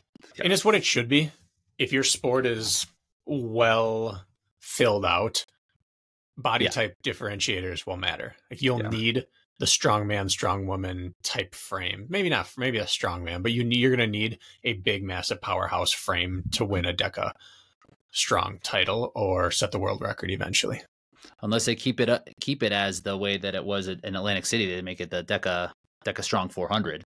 The 400 matters. That 400 is a game changer when you got some dudes who are 250 in the mix. You're dropping some super shoes into the mix, then trying to get out and transition. For sure. Pull up the overall leaderboard, Rich. It's crazy how different it is. We'll pull that up. Yeah. Let's talk about. So Meg, I mean, like it's her first go at it. She wins by close to a minute, sets the world record. She's just going to be fun to watch when it comes to her. And I would love to see her, Michaela, and Lauren in one race. Not sure if we're going to get to see that in DEKAFIT. Sweden. Maybe ever. It's just not. Maybe ever, right? But where she is now, there's definitely time to improve. I wouldn't doubt that she would be under 32 here in the next. She's doing Orlando. So we'll see how that goes. But, you know, again, it's about that line. Like if she tips at one spot versus another, but how hard did she run? In terms of like her hold effort? Back on the run? I think she's pretty consistent. Jack, do you have the women's splits? No, I don't. I was actually pulling up the Orlando list to talk about that. Okay, cool. Yeah. I think where she did a good job of like she held it together on the row and the ski. Like those are areas where she was just putting in the appropriate effort where she needed to. I don't know. I mean, to finish these stations the way that she did, I don't think she overdid her running. Maybe there's a little bit of running to execute to be a little bit faster, but I think all in all, it was pretty controlled. Which is something. Vivian Tafuto finishing second. This is the 4th fastest DEKAFIT time Ever. of all time. Yep. I'm pretty sure. So Vivian keeps getting better and better, and she was basically by herself from basically since when Meg was by herself. Hardest way to run is someone pulling away from you. So for her to run that time in that scenario is very impressive. Mm-hmm. And she beat last year's 2nd place finisher in this event, so that's got to be a confidence boost for her. Mm-hmm. After 4th place at High Rocks Worlds as well, like Vivian, she's on the rise. I mean, if you're looking at it in terms of who will, I mean, I don't know. The podium's going to be pretty tight if Lauren does show up. Podium's going to be tough. And like she will be fighting for that podium spot for sure. Yeah. Because we'll have 5 to 6 athletes, and that doesn't go into 3. Just like on the men's side, you have 3 5 that sub does 30 now. not go. So yeah, just in general, like her machine was really strong. She was 129 on that bike, and again finished well. 68. I mean, she looks like she had a little bit of time on the tank where she could improve. On the ram, she could probably improve a little bit. So she could be close to 33 flat or under here in the next race that we see her in. This is the first time she's done. This is her first DEKA this year, right? This year, yes. So was that the fastest bike split pretty much ever by a woman in a fit? it might be in terms of the elite field. Like, Well, what I did think Carly do? Carly, What did Alondra do? I think Carly actually was faster. I think she was 127 or something. Let me pull that up real quick. Okay. Yeah, Carly was 127, Regardless. but also running like way slower. Yeah, Vivian beat her by 2.5 minutes. So Right. Not That's to like take anything away from Carly. I was actually impressed with her Same. result. She did well. Yeah, 35:14 is a really solid time. 41. Yep. 41, sorry. Where she is her first time into an event like this with this much high-end running is rock solid. You know, she didn't and for someone like her who's who's obviously a competitor, right? Like, and I'm sure she wants to win. I'm sure she wants to be the best. And in order to win and to be the best, you have to go out with the leaders to be there. And she's like showing restraint. She's like figuring out where she needs to be, running her own race. Like she really wasn't a factor in this race at all, but she was staying steady and continuing to move forward and doing well in the stations where she does have an advantage. And yeah, put herself in the top 20. Yeah. So did 9 women. So oh wow. Okay. Yeah, only 11 of the previous 20 top 20 people are still in there. I said 7 before the race we might see, and I kind of felt like, I don't know. Like, no, 9. Yeah. 9 it is. Oh, sorry, 8. Emmy Cross just missed it by a few seconds. It's 8, but 5 of the top 10 is brand new, and then 3 of the 11 to 20 are new. We can pull that up. And just shout out to Chris Rogloski coming and taking care of business, making my podium predictions the correct podium predictions. Bracken picked her to win, though. In jest, after saying that Meg was going to break the world record. That's then I said Meg was going to choke. He was zagging. He was zagging everybody. It's just our monthly game of what could Chris do if she focused on something. Probably not as well as she does when she's not focused on something, you know. But yeah, 34. Her life is the goofy games. For sure. Just never quite totally prepared. But Chris has that ability just to kind of go to that place. And like we said, we talked about her ability to be tough and like how well can that translate to something that where it's mostly energy demands that will be your restraint. And she did a good job. She was continuously pushing forward, being in front of Alondra, and Alondra was kind of chasing her a little bit. And they had a good battle going on, but Chris was just a little bit strong. And Alondra her running isn't where it needs to be. I don't know, like she hasn't been putting in a ton of time for various reasons or whatever it is, but she just didn't. Her fitness in terms of running isn't where it has been in the past. Yeah. Let's look at this top 20 though for World Championships. I'm willing to bet, since High Rocks, one of their majors, is in Sweden the same day, you're going to see Michaela Norman, who's from Sweden. She's probably not going to travel to the U.S. She'll stick over there. And then Viola as well. She's in the top 15. I imagine she'll stay in Europe and do that. So that slides 2 people, Annie Schiller and Nicole Miracle. Potentially. Actually 3, right? Who else? Oh, sorry, up into the 20. Because Viola's on there twice. From Heat 2 to Heat 1. Gotcha. Kind of the same little exercise you did for Rich. Yeah. Mm-hmm. That'll be interesting. And then Carly's only one spot away from that. And you've got like a ton of talent in that 11 to 20 range. Do you think Nicole will come to the Deka World as the I don't know 11th seed, 12th seed, 10th seed? I mean, she grew up in Texas, and it's pretty easy to get there from Colorado. And like, it's not about that though. It's within a week of Spartan World Championships. You're right. Abu Dhabi. And she's not going to win any money here. That's true. Yeah. Like podium project, like the best. What's the best you think she could do? Without preparing 6 to for 8. it? 9th? 10. if she doesn't prepare. Even if she prepares a little bit. She could be even top if she's 8 in or 3. 9. If she's in 3K shape. I think if she prepares for it, she could be top 5. I don't think so. I don't think so. You think she's beating Meg, Vivian, Lauren, Chris, Tara? Like Tara, she's not Alondra. Alondra. Really good. I didn't say she'd beat the top 5. Just said she could be top 5. You got to beat somebody.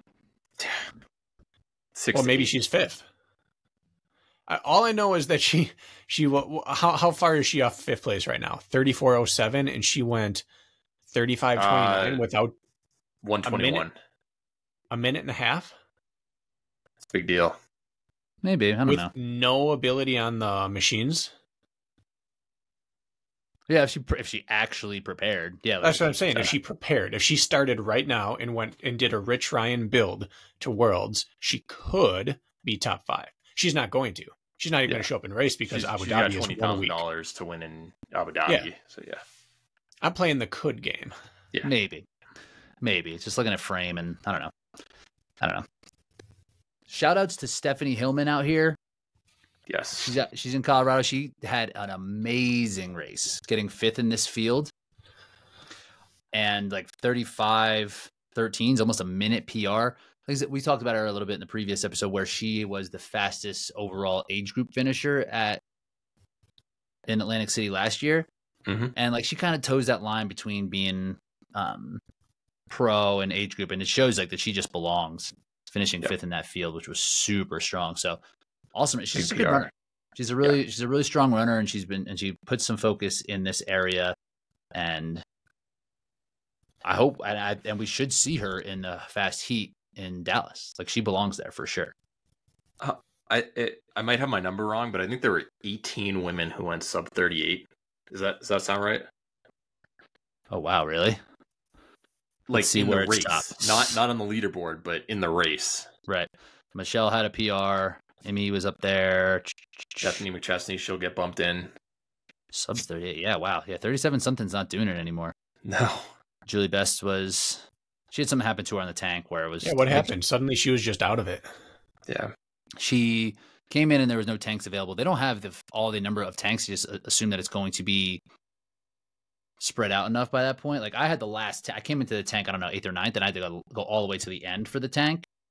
And she had that same thing happen, but went over to a men's tank and didn't adjust the like if that was to happen, if you come in, you have no tank, you go directly to the opposite gender side and adjust the resistance from 3 to 4 or 4 to 3, and then just push it. That's what I would do, and that's what anyone listening, if that happens to them, should do. But she just started pushing the men's resistance, and it had the bigger dumbbell in there as well, probably. So, and she had like two lengths of that, and then had that cleared up. It's a bummer. I'm running right to the women's then and cranking up the resistance one. I should have done that. I should have just gone, because it's way longer of a transition all the way to the one end versus back. So is it really a lighter dumbbell? I don't think so. I thought it was the same.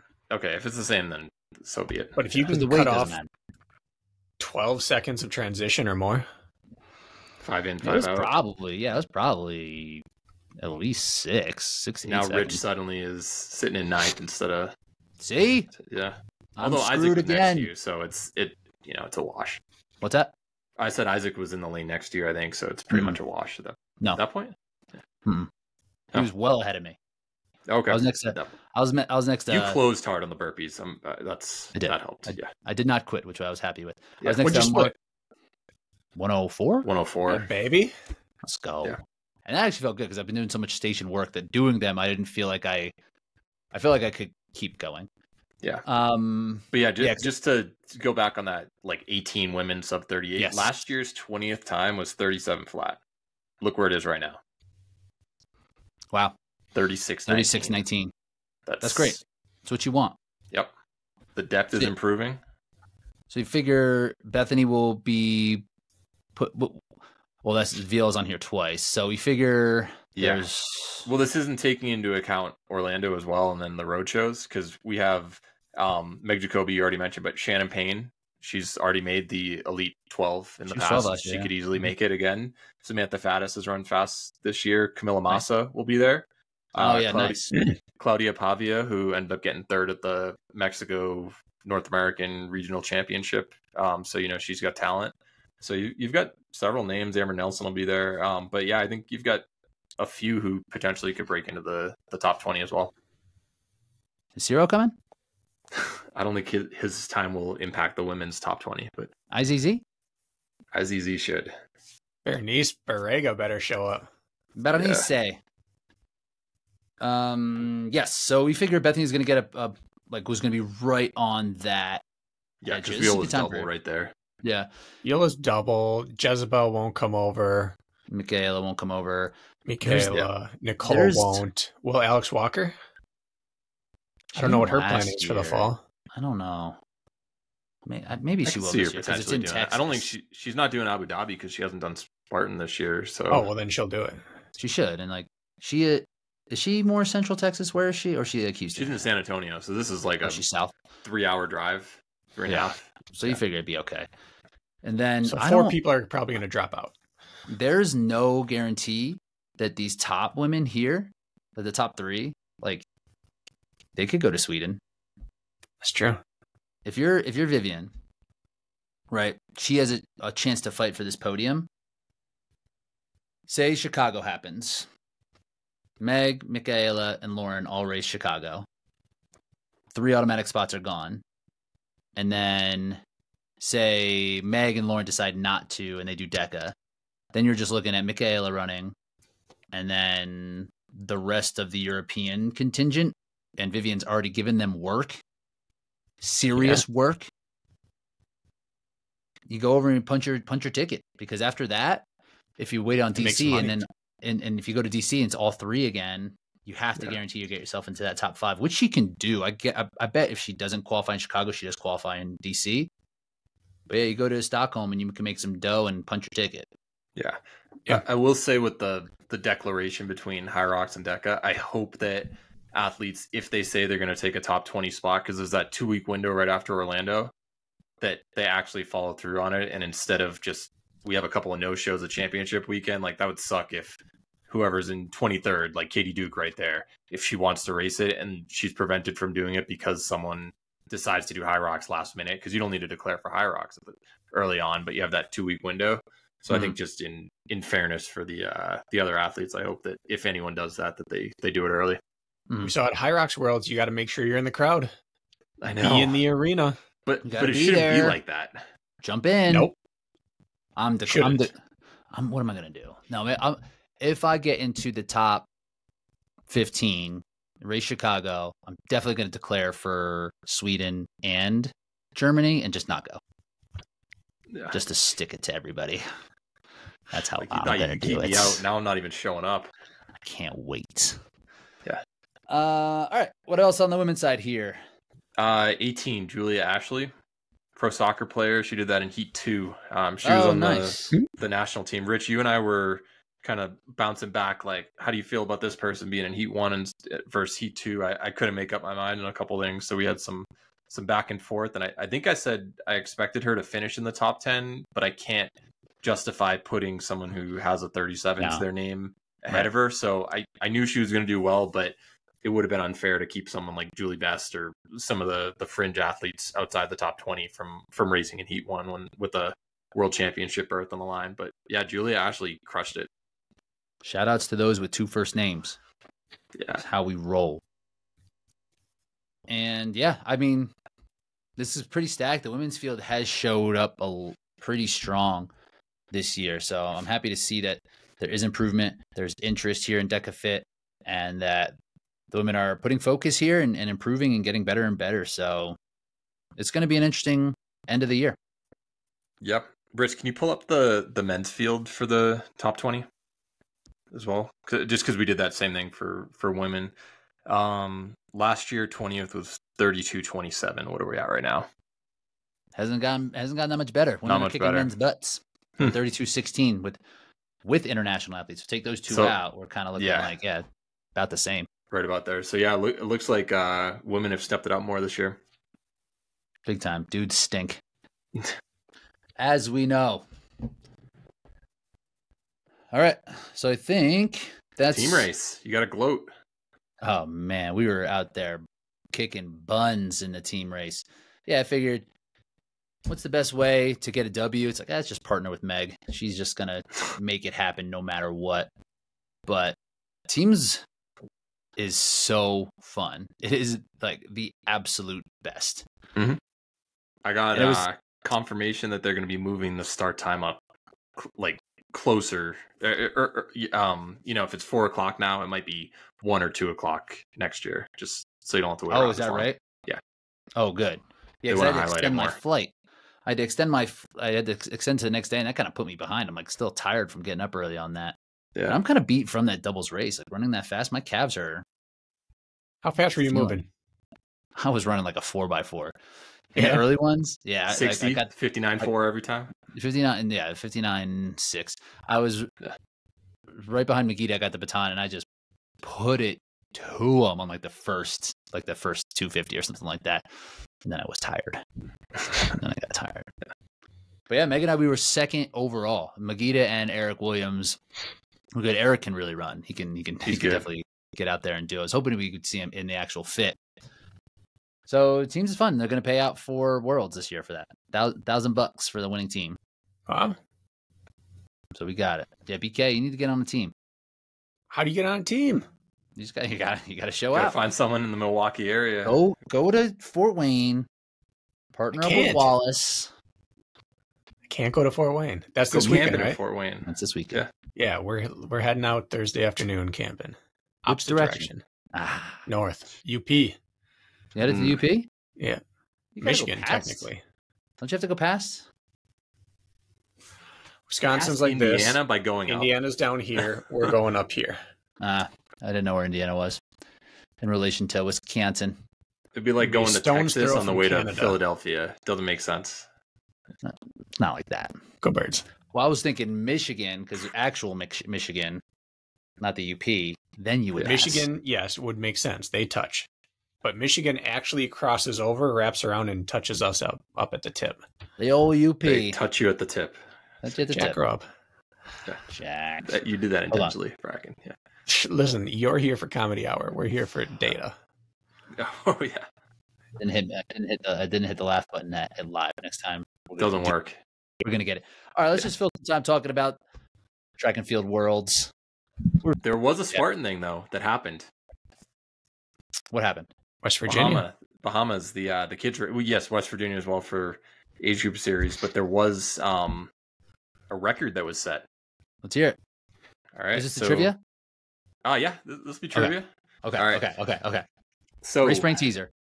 The kids race world championship in the Bahamas. It was on Saturday. Mm-hmm. And then on Sunday, there was also an elite race. There was an elite race on Saturday as well. Mark Botras won that. His kids did pretty well. And Natalie won too, right? Yeah, Natalie, 1 of 1. She crushed that women's division. Classic women's elite field in the Bahamas. Yeah. But anyway, a new record for the youngest ever elite podium on the men's side was set. VJ's record got broken? VJ had the record for the youngest win prior. So yes, that also got broken. But James Nair used to hold it until Cameron Tucker Ethan Tucker, sorry, her brother, earlier this year ended up setting the youngest podium record. He was 15 and something years old. But Grayson West, 14 years old, just got an elite podium. Wow. What's the trivia question? I just gave away the answer. Oh, Jack. All right. Women's side. We'll go there. Redo it. We'll put it on social and we'll act like you didn't blow it. Oh, What's the question? The question was going to be who was the prior record holder for the youngest podium, and I was just reading off the list. So you're still working on your trivia host. Yeah. You got the comedy part down. I need to be able to display the photo, but you don't like doing that, so that's what gets me out of there. But anyway, all right, go ahead. Guess the youngest female elite podium athlete ever. Name or age? Both, if you want. Winter Vanecki. What? Is that a human? Is that not her name? Winter Vanecki? I don't know. Close. You know who I'm talking about. No, I have no idea. Ski jumper? No. Hit that with confidence. Yeah, that was. And I was like, yeah, could have fooled me, but I'm like, maybe there's someone I don't know about. Goodness. I have no guess. I have no I'm guesses. looking this woman up. Julie Elkin? Nope. There's a girl in Australia, Danielle Hills. Not Danielle. Danielle. Her sister's Joanna Hills, who I have mentioned. She was like undefeated in her first 15 races or so, just never really faced the big dogs. But her sister's even better than her. And she was 13 years old when she got a podium a couple years ago. Wow. Now, 13. Yeah, and Danielle runs like 2:08 for the 800 as a 16-year-old girl. She might be the fastest 800 runner in all of OCR right now, and she's definitely male or female. Pretty close. Yeah. I can't believe you don't know Winter Vanecki, Jack. Come on. I don't. I thought it was a season. U.S. national team for aerial skiing. Marathon finisher on 7 continents, and that was when she was 15. Did she do Spartan? Yeah, that's how I knew about her. She did Spartan. Yeah, nice job with Jack's facts. Butchered it. Teaser. I forgot to ask the question. I just read the answer. So good job, Grayson West. You were just spitting off facts, just the way that you do. Like I said, hey, it takes. You can't be the best trivia presenter. No, I was just reading the text that I sent Steve Hammond and forgot to phrase it as a question. I just read it verbatim. So you can still make the sheet. I'm just not going to show it, just for your own sake, for internal use only. I'll get a Tyler McCready worthy question next week. All right, we'll get a good. Yeah, we smoked that one, dude. You're not going to get this next one. All right, top moment from Worlds Track and Field, real quick. What was our favorite part? The Femke Bowl redemption story. Is that an event? Mixed 4x4, trips, loses the baton, 5 meters from the finish line. I wouldn't even say trips. So just face first, sniped. Yeah. Lost it. Down. They missed their podium spot. They missed the win. Missed everything. They got DQ'd. She comes back, wins the 400-meter hurdles. No Sydney McLaughlin here. And then on the 4x4 women's race to close the meet, she just made up 5-6 meters in the final home stretch, out kicking everybody. It was very impressive. So she was the star in my eyes. The Dutch really care about that mixed 400, mixed 4x4. Put in Lika Klava and Femke Bol, their best 2 female athletes, and we got Matt Bowling out there. You know, hey, they still set a record. That's your favorite event. Yeah.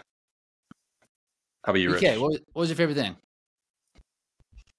I don't know. It was maybe my favorite World Championships. All of it? Yeah. It was just start to finish, upsets or great battles. Yeah. There are really no blowouts outside of a couple of the sprints. Mm-hmm. But every race came down to it. And so if I had to choose one, I guess Faith Kipyegon. For both? It's the first ever to do the 1500 5K on the female side. No one's ever completed that double at World Championships. That field just blew it so bad in that 5K. How could you wait until 400 with a 407 miler in the field? Yeah, I don't understand. I get it. And there's been a lot of talk about that online for a long time. But I think the one, and you're right. You're absolutely right. If it were just a snapshot race. But the fact is that people had to run prelims of all these events. And so running, let's say you're a 1430 5K runner and you ran 1450 in heats. in heat and humidity. And 2 days later, you have to do it again. Like, it's not a easy task to now run 20 seconds off your PR and then 48 hours later push from 2K out or from 2 miles out. It's just, I think it's more difficult than it would seem. And the other thing that everyone forgets is that every person in here was the biggest monster in their city, state, country growing up. And they all believe that they're the best. They all believe they can outkick everyone. And they're like, I don't care if she's a 407 miler. I'm a 1425 5K runner. She's coming up. She's going to be too tired. I think there's more to it. In a one-off race, run her legs off. But by the time you get to the finals, I think all bets are off. But for Sifan Hassan to just be hanging there after she already ran the 10K, multiple rounds of the 15, multiple of the 5K at that point, and she was the one who gave the biggest push in the 5K at the end, they could have done more. I agree. You should. I'm on Rich's side. I'm on Rich's side. I'm just giving the counter to it. It's what they should have done to Mo Farah for years. Mm-hmm. Run a 12:40 race and see what happens, because you know what happens if you run 12:55 to 13:20. We already have seen that every year. It's the only way. I just think that no one's willing to do that at that point because no one's fresh. Yeah, I mean, mentally to execute that type of race, in the moment you're probably like, maybe everybody else will die and I'll just outlast. Right? It just feels so bad that it's hard to make that move. And Hassan, who had raced a lot, but like, she should know, right? She should take it at 1,000 at least. Yeah, I don't get it. I don't know why you don't just say we're going to. That's what they said for Mo Farah for years. Just team run, take 3 people, switch laps off, and run them out of it. Mm-hmm. You're going to lose either way. That might be the thing, right? Like, even as like some of the American runners who in the 5K was Munson around as long. And Cranny, I think they were both sort of like Munson got like dead last. Started. Yeah.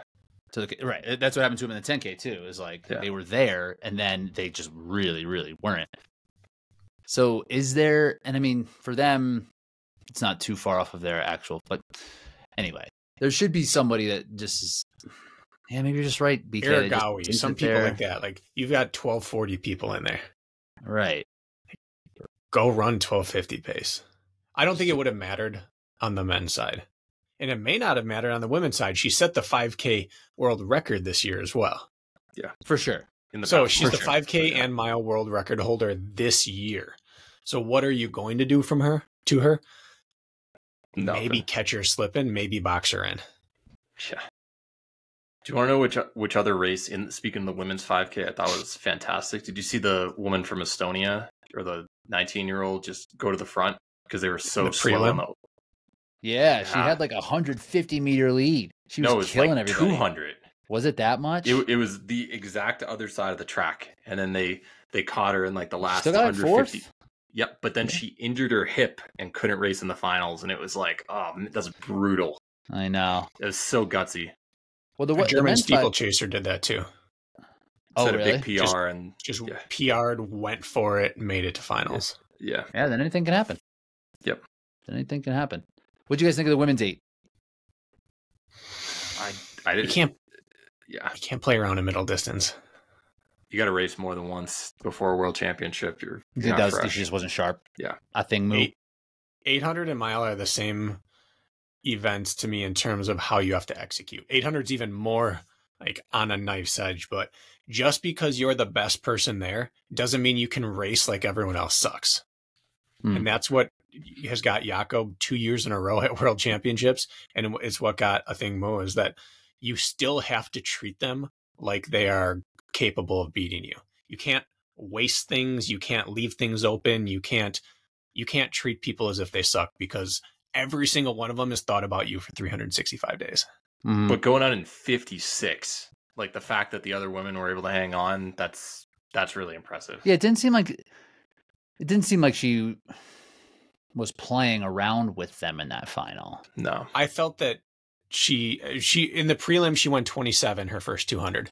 Yeah. And then dawdled and then got tripped up. And in the final she's like, I'm just better. I'm going to go out in 56 and you can't hang, but they can now. Mm-hmm. Keely's run 156. You have people that are just that good that you can't just break them in 400.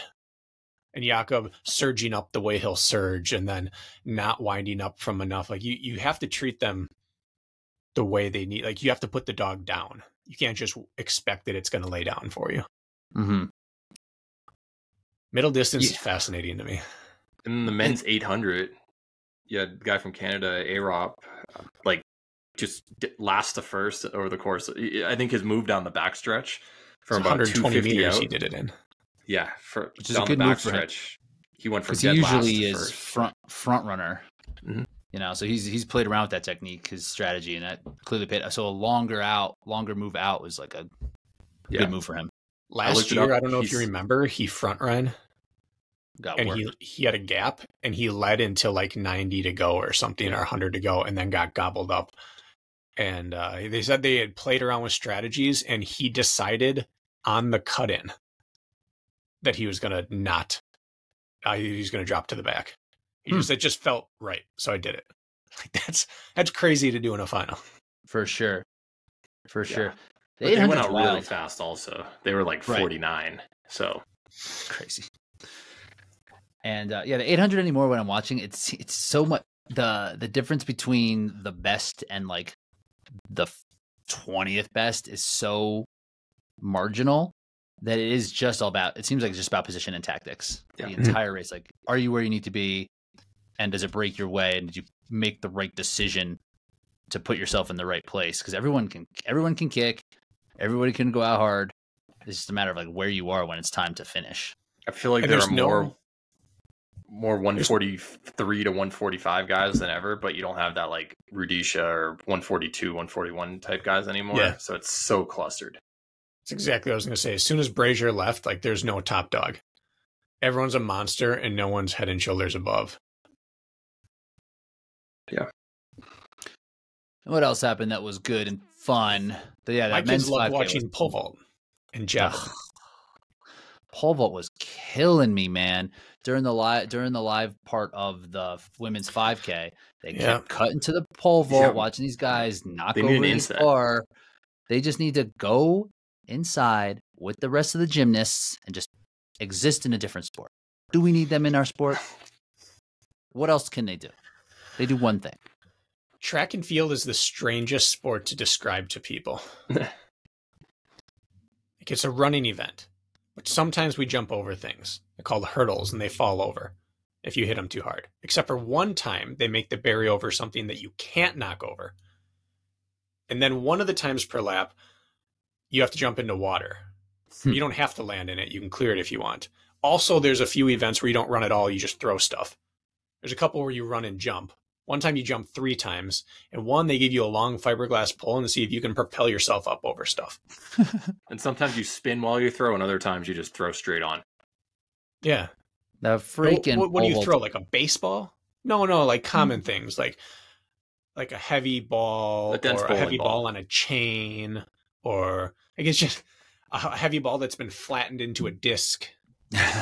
A dinner plate. It just doesn't make any sense. If you would pitch this sport to people, they'd have you through running. Okay, I get it. And then running and jumping for distance or height. Okay, I could see that. Hurdles would get funky. And then the field events, it's a whole different sport. I'm not trashing those events. It's just the sport in general doesn't make any logical sense. But at least there's derivative with pretty much everything except pole vault. There's crossover and other things except pole vault. And the throws don't make sense. They're their own sport. But the throws at least like a hammer and a discus and a shot put, like the mechanics of it are similar, just like using a different implement. And like you could be good at, if you're good at one, like chances are you could be pretty good at other. Jab maybe not as much, but pole vault. What are we doing here? It's like power tumbling on the trampoline. Exactly. Like it fits in gymnastics. I agree with that. Skill set is much more similar to what they're doing, and it takes up so much time, and they cut away from running events for it. And I don't want to see that shit anymore. Yeah. The closest event to it is the vault in gymnastics. You run down a runway and then launch yourself. That's the closest there is. The only reason it's a track event is because they put it on the track. Right. Just put it on an indoor track. Give them a little strip. Let them go. I've had this argument with Audrey before. She comes with a swimming background where I'm like, you guys kind of have some fake events, but now that we're describing it with track, it kind of seems like there are as well. What I mean by that is, it's like, how fast can we get from A to B backwards? Imagine if we had the backwards 100 meters or whatever, or now you're only allowed to, move your arms in a certain way. Now go slower. Breaststroke. Now see how fast you can go with a slower way. It's like, here comes the high knees 3K. It's like, that's made butterfly. Up. Yeah. We're going to get slower and less efficient. Yep. It's like race walking, I guess. Yeah. Each stroke serves its purpose at some point in swimming, but the fact that it's like Michael Phelps won 8 golds, it's like, because those events exist. Like, yeah, right. That's how I see it. Yeah, swimming's strange. But I mean, swimming's not, but some of the events are strange. Race walking is the most bizarre competition other than, like, I don't know, dressage or show jumping or something with horses. That's got to go soon, too. I would love it if we had some race, if like next year, whatever, Goofy games show up, 30K race walking loaded. You got to carry something over your head while race walking. Can't break that stride. Think of the concept of race walking. We're going to test who's the fastest at doing something that you're not allowed to go the fastest format. So we're going to go A to B, but you have to walk. You can't run. Slow down. It's kind of like the breaststroke. That's a good point. That's a drunk college idea. Yeah. Like, let's play tag, but you can only walk. Bro, that'll be sick. Like, that's what race walking is. Move in slow motion. We could do it faster, but we're gonna walk like idiots instead. How do you practice for it? Like, it looks like you're literally just trying to hold in a dump the whole time, and you're just looking for the nearest porta potty, and you do that for like 3 hours in a row. So Wisconsin has a strong race walking program at UW Parkside. I believe it. And my high school principal was a competitive race walker, and he was always out. I'd see him just sweating buckets, walking like he had hip impingements. Jeez. I'd rather see, like, what's worse, race walking or like competitive elliptigo? Competitive elliptigo. Yeah. I'd rather see roller derby. I would much rather watch roller derby and make it like as close to like professional wrestling as possible. There are some sports that don't make any sense, and they're only around because they were already there. Yeah, and race walking is one of them. Like, why not high rocks instead of race walking? So back when I competed at UNH for track, there was a woman, Joanne Dow. She was like in her early 40s, and when we'd finish up track practice, she would come and practice her race walking afterwards, and she had the same coach as us, and she ended up making the Beijing Olympics in 2008. She finished like 30th or so. But can you just do it? If you're a good runner and you just decide I'm going to race walk, can you just do it and just like be good? I took exercise walking for one term in college as one of my wasted PE credits. And we time trialed, and me and a woman on the side, a girl at the time, probably not a woman yet, when you're sophomore in college. Yeah, technically, but not. I was still a boy. Yeah. You were certainly a boy. I was a boy. Anyway, we decided to go after it. We warmed up, and everyone else is like talking, and we went after it. And the front of my shins burned more than they've ever burned in any event I've ever done. It was so uncomfortable and unnatural. She give you that work? I think we tied. I think we got like 2.5 laps in and decided, all right, we're just hanging on. What was your 1,000 split? Like 4 or 5 minutes, or are you slower than that? We are 9 something for the mile. Oh, okay. So, and they're averaging, they're doing like 78, 79 minutes for half marathon, which is like respectable for running. One of the highest percentage of getting caught doping sports in the world. What? They're one of the heaviest dopers on the planet in terms of endurance sports. It's like cycling. Is walking that way, is that going to give you the aerobic, and like what's the limiter here? Is it muscular? Like what happens? Like, is your heart rate 150? Like, is it 170? Like, or does it like stay at like 120s? I don't know. It's Goofy Games material though. That's what I'm saying. Just have somebody over. GoRuck is like, man, what could we do that's more dumb? Like, what if you need to race walk your way out of a harmful situation with a loaded? What if you had stepped in a ton of gum and you could never fully get off the ground, but you were in a life or death situation? Yeah.